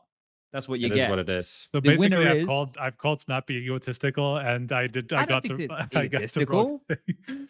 Oh, I thought Honestly, it sounds like a snappy quote. Yeah. It sounds like I a knew, snappy I quote, knew that's what you I'm were saying. you're gonna fall for it. So the that's unfortunate. Lone Ranger 0811 is the winner. I'm sorry, Lone Ranger. Congratulations on winning a 750 skin. I apologize that we were inadequate tonight when it came to answering questions. But we hope that you'd like the skin from Bitskins anyway. Thank you. Okay, I feel a bit bad for Mr. Ranger. All right, that was Who Wants to Be a Skinionaire. We've obviously run over here. Blast Showdown starts tomorrow. I think it is, or is it the next day? It starts Tomorrow. real soon. Tomorrow. Okay, you Let's can check have- that out.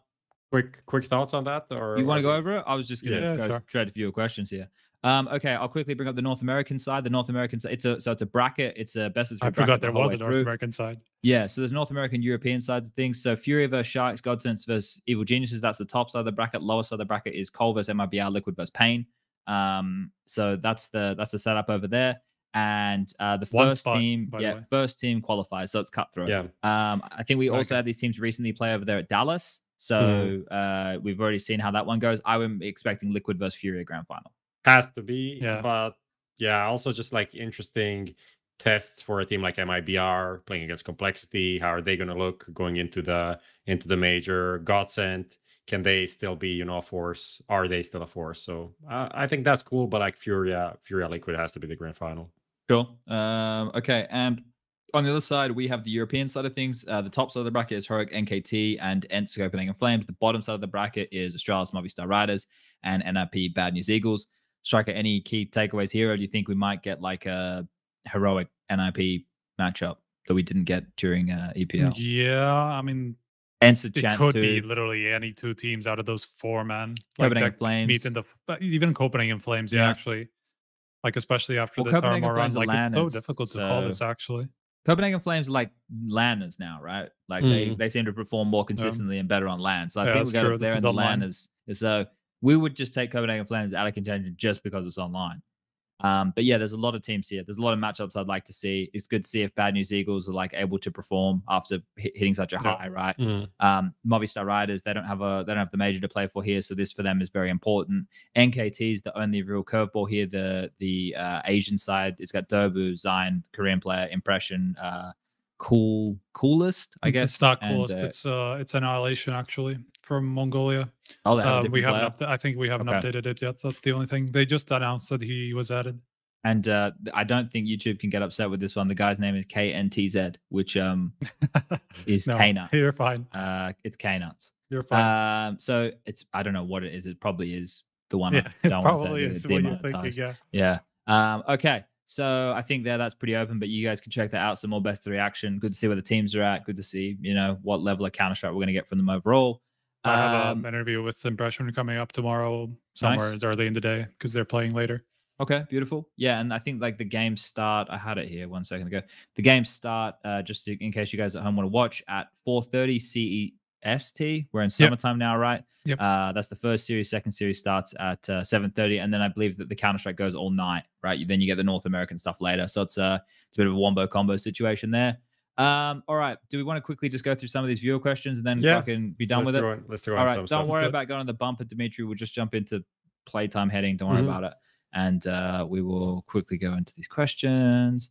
I retweeted it. Did you mark any here that you thought Prof or Striker? There's some question. Let me see. There's a question on the site actually. Someone asked about HLTV Peak and the second different presenters. I think we'll have another person on next week, so then you can figure it out who it is and how it's going.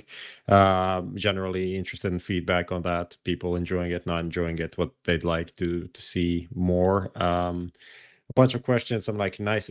This guy wrote like his name is Another SPUNJ Stan, and he wrote like in a very nice and human way, so I appreciate that essentially. Other questions. there'll be a lot of new visitors, new major visitors come May. What should be live viewer etiquette? This is actually an interesting thing, and I think I don't know if we want to go super in depth on it, but I think in general, try not to be an idiot. That's always the number one. That's a good Try one. not to like yell, shoot through smokes, even though I feel like the audio is like and noise canceling is going to be good and all of this, but don't do stuff like that. And don't be annoying to, like, you see a player or a caster or whatever, and if they're busy and doing something, don't be an annoying person. If they're hanging out at the bar and talking to people, you don't have to go there and try to talk to them for 5 minutes, 10 minutes all the time. Be reasonable, try to be understanding of their time as well. Not saying don't approach anyone ever, but be I can give a couple of examples of like when's okay and when's not okay. Yeah. Like when's not okay is like at the urinal in the bathroom, for example. Yeah, that's a bad like that's that's a bad one spot. where like I'm not saying wait outside the bathroom door for them, but maybe just like a hey, you don't have to like try and fist bump them or whatever while they're holding their dick. Another one that is like, and this one here, this is for, I understand for a lot of younger people, like I'm talking like early teenagers. Honestly, I'm just gonna say there was this situation at one after party when a player was taking a piss and a guy was trying to take a selfie with him while he was taking. I know people are drunk, but like that's ridiculous. Don't do that. That's what got like Dr. Disrespect in trouble, right, for live streaming in the bathroom. So let's leave the phones in the pockets when we're in the bathrooms, guys, unless you're taking a shit and you need something to read. Another one that is key is like, I understand for like a lot of fans seeing players, like if you end up staying in the same hotel or something like that you probably want to, like, you can say hi. No, I don't think anybody has any issues with hi. But one of the things is if they've just had like a devastating loss, I've seen fans after players have had devastating losses. I'm talking even grand finals. And then people being like, oh my God, it's such and such. Can I have a photo? And it's like, as those players are looking completely dead on the inside as they've just finished the game and are on the elevator back to their room, right? It's always like a touchy one, right? That's just one that can be a bit weird. So just kind of keep that and how they might be feeling. They obviously they love the fact that you're a fan and stuff. Don't let that reflect on how they feel about you. Not all of them are the same as well. But I've just seen that when somebody definitely doesn't look like they want to have a conversation before. And I think the other etiquette is like, we're all there to have a good time, but yeah, just be respectful of other human beings, right? Just a basic one. Just be respectful of everybody. That's a pretty straightforward, simple one. What else we got going on here? I'm just don't have offensive signs. Yeah, like you can have some fun with it, but remember, this is people of all ages are watching. There's a lot of questions, like people just spamming BNE. Dude, some of their fans, like I made a tweet about anime, right? I made a tweet about anime like after, and they were like, "Oh, you don't care about the Bad News Eagles win?" I just finished casting a different series, and I've just put like a tweet just to give me some information about anime. Like, I'm sorry that coincides with the Bad News Eagles win. Like, yeah, I was just like, they're quickly becoming the new Brazilian fan base, and I was even talking to some of the players. I told them like, you guys need to kind of speak up on this and try to get them, these are people are going to listen to you more than anyone else. And that behavior is going to get you as players hated as well. And it's not enjoyable. I know Striker got some unreasonable DM. I had an unreasonable guy called me racist because I didn't comment on the fact that they won or just like on them in general, even though like I didn't see one of their games live. I did. Like, how am I meant to comment on the it thing when is, I'm like, he started it by saying, "Are you mad that your Czech team didn't make it through?" And BNE, to which you're a racist, did. I'm like, I've literally said nothing about BNE in the entire time. Like, how was I racist by saying nothing? No, and he's that's like, a problem. Well, you did. Lucas and Prof are so cool. They're constantly like showing support. And I'm like, so because I didn't show my undying support to this team, I'm racist towards them. I'm like, well, you're not worth talking to. Bye. Yeah, there's a lot of fucking crazy stuff. Like fantastic for the team, right? To get that, like being we already spoke about this. I'm not going to fucking read it. We've already said positive things about it, but I'm scrolling through, like 90% of this is just people typing BNE. Like there's not even a question. We talked a lot about the system. Yeah, that's all covered. Your Seagulls, OG, yeah, not OG, man. OG making changes, huh? What do you think? Nah. Not until don't after know. the break, I don't or know. not until the No, break, I think- probably. Who do I they think get anyway? I think we kind of covered all of the bases. Anything you want to add, Chad? There's been some drama from your world. Yeah, but we often don't. We like stay away from like all those kind of headlines, don't we? Yeah. don't Yeah, really I go just into that wish it kind of would shit. stop, man. Like it's every time too. Like you, Is it every every fucking time, major, though? every Yeah. fucking major, you get somebody butthurt that they didn't get invited, or that maybe the fee wasn't right, or they just couldn't come to terms, or maybe like a part of their schedule didn't match up, and that the organizer didn't want. Like, just shut up about it. Come on. I saw Richard make a tweet today about like the Not fact that, doing like, the announcements? yeah, and I was actually talking in the green room with some people about this Yeah. while we were actually there. Like they didn't do an announcement for the RMR, and I think that's great. I think so too. I Yeah. think like the thing is, it's like it's not great if you're a newer talent trying to break out, right? But Right. like in terms of these events, like it just becomes like a conversation on the forums and on Reddit and on Twitter and everything, right? Where it's like it doesn't become like celebrating that this person's here. It becomes like, why isn't this person here? This Yeah. other person fucking Yeah. sucks. Yeah, this guy took this guy's spot. This Yeah. is like Yeah. So it's, I mean, it's obviously still cool that you get news like, shocks during the Sure. RMRs or majors, because somebody new, somebody obviously very well liked in another game and stuff like that. So like there's certain hype behind that just by the fact that the person is there, right? So like I understand the value in announcing that, but I generally I agree that yeah, it just brings too much shit. Yeah. And like, I don't know.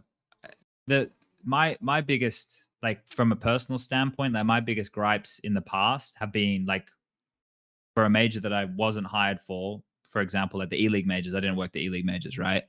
And I didn't tweet saying that I wasn't working the event, but my biggest problem was, and this is now on reflection, an issue of mine, like a shortcoming of mine. Like I wanted to tweet and say, hey, I'm looking to do work around the major if somebody wants, Right. me to go there and interview or something like that. But Mm.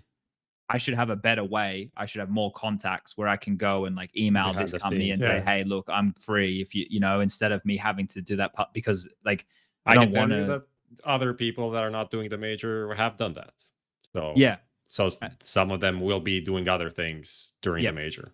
yeah, and that's one of the things, right? Is like trying to find other work, and now that I've thought about it on reflection since back in those days, that this is probably what I should have done then, as opposed to just sitting there and not be Yeah. announced, right? Yeah. So like I don't know. It's one of these things. At the end of the day, it's what people like listening to as well is subjective. Some people Yep. like other people's voices more than others, or some people like the things that some people talk about more than others. And And it's also Um, that like it's also like the tournament organizers broadcast that they're trying to set up, right? Like it's not I guess like obviously you can call it a public service, but it's not like you're entitled to having all the people that you like there. Like the broadcast obviously wants to be like the tournament organizer wants the broadcast to be a certain way, and so they're going to make some exclusions or additions that you might not like because of a personal preference. yeah, So we're it's just hired like, by PGL. We're not hired by Valve. yeah, of Yeah. course. Yeah. But, Yeah.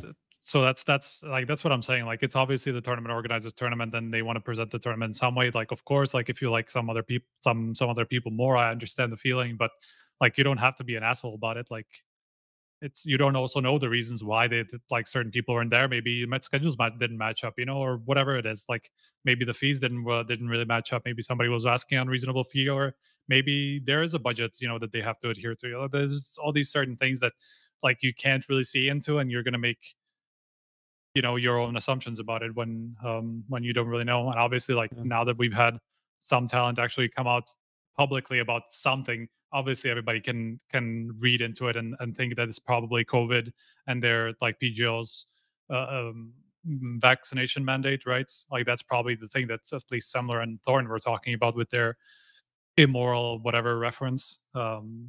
Immoral, what was Well, it exactly? I don't What, know. sorry? I don't know. I didn't spend too much time reading. Anyway, reading I them. think but yeah, it's just it feels like it's so like, look at me, I didn't get invited to the major, and here's why. And like it from my understanding, those two didn't even get invited to the major. So it's like it's just feels incredibly self entitled for no reason really. Oh, I think Yeah, go Prof. I just want to say that the talent that we have at the major is actually pretty good. I think there are like a lot of great people there. I feel I'm not gonna like single out anyone. I feel bad for Dinko, obviously, just because I think he's doing a great job. But at the same time, he's super new, and I feel like he's just a guy that's gonna have his time in the spotlight. I just want to give him a shout out. Yeah, That's it. cool. Okay. I mean, there are obviously some big names that are missing from there. I think Anders and Moses are going to be the two biggest ones that people probably miss. But you know, Of course, yeah. I mean, Moses is so versatile; he could have done anything. But you know, things turn out specific ways. Okay. Yeah, this is not really a we turn into the forums if we keep having this conversation in a way. Yeah. But I'm just trying to say, like, don't be an asshole towards other talent or whatever. Like, obviously, if you say why isn't that guy there, a lot of the time you could also mean why is that guy there? Like, you know, it's just pretty disrespectful a lot of the time as well to the way that people react to these announcements. You know. I think I've been obviously given a lot of thought as somebody like I use the forums and everything to kind of gauge where the community sentiment is at on certain things to kind of help me talk about certain things, right? Like, so it's obviously important that I stay up to date on those things. So I see the thread names and that kind of shit. But I also we have like we have a weird relationship with the way that we interact with our fan bases, like with what you do as a commentator or somebody in a desk or whatever. A large point of it, because there's a lot more talking in commentary for Counter-Strike than there is in commentaries for, say, football or basketball and stuff, right? So, and a big part of that as well is because some of these things turn into not only are they just talking about the game, but some of it is like interjecting personality into it as well, right? Which is a part of it when you have like long form online Counter-Strike, or we had the COVID era studio Counter-Strike with where it turned into like something that people weren't only just tuning into the Counter-Strike, became a bit of a different entertainment product then, because people were locked indoors. We had a lot more view. You know, it kind of changed in that regard. So it's one of these things where, you know, you might watch somebody cast a game and then you don't like the way that they approached it because they were having more fun here than if it was a serious match, but you thought it was a serious match because it was a team that you're a fan of, right? For example, right? So a lot of this stuff can get attached to things in different ways. And basically this relationship I was talking about here is like, we're quite close with our fans. Like I'll actively, when I'm doing a game that isn't super entertaining, ask for people to tweet and have a relationship with me over social media, like a back and forth. So that means we're quite close in terms of how I can reciprocate. But then we're also in a position where like people will talk about us like we don't exist in the community, like we're like off on television and we're behind a screen, you know, and we don't, but we do. And then like that kind of stuff is like, but there as viewers, as people who enjoy the entertainment product, would talk about us. Like I would talk about, like I'm watching the Johnny Depp and Amber Heard trial. I'm watching XQC like fucking break this down with these 80K viewers. And like that's reality TV, and that's kind of like in a way the way that broadcast talent get treated, right? Like almost like it's a reality TV thing.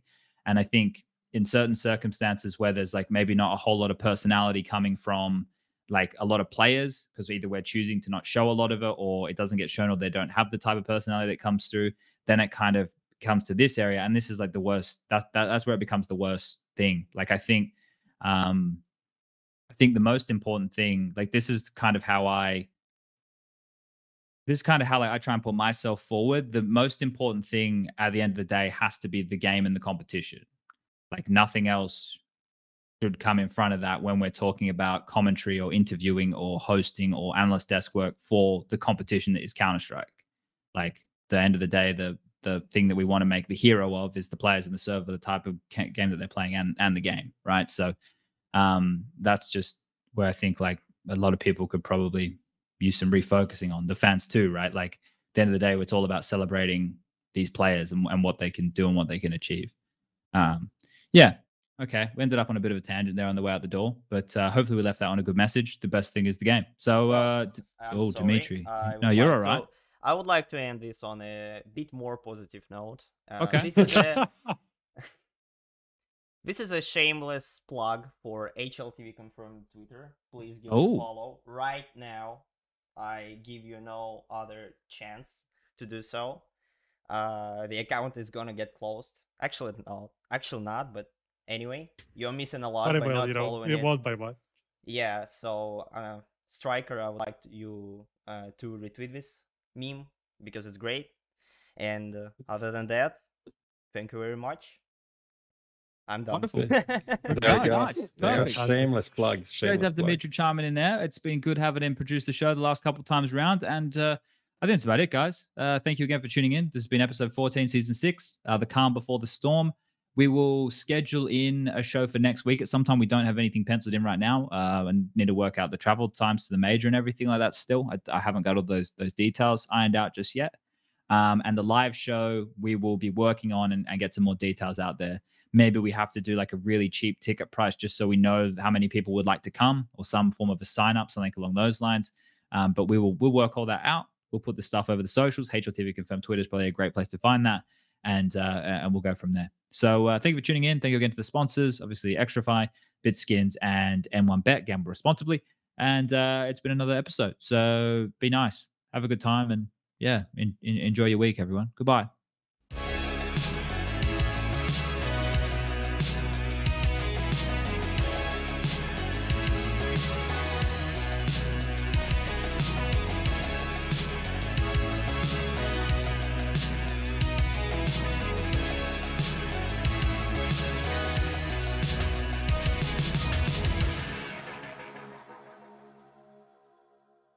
Add some fun to your space with Xtrfy, designed in Sweden with focus on quality products built on experience. You're looking at Project 4, their 4th generation of products with super cool colorways to stand out, with matching sets to satisfy with a solid B4 bungee, lightweight ergonomic M4 mouse, the K4 keyboard is fantastic, all of which are performance focused, and finish it off with colorful GP4 mouse mats that are bold in design and smooth on the surface. The retro theme in particular has got the feels. Complete your setup with Xtrfy.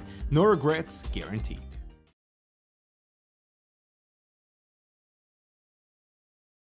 Stuck ranking up? Lost the motivation to grind? Bored of clicking heads on aim maps? Get some color into your game. Bitskins.com. Buying and selling skins made easy. Tons of payment methods and instant cash outs. Just choose your dream skins, select your preferred payment method, and start grinding again. If you want to play like the pros, you gotta look like the pros.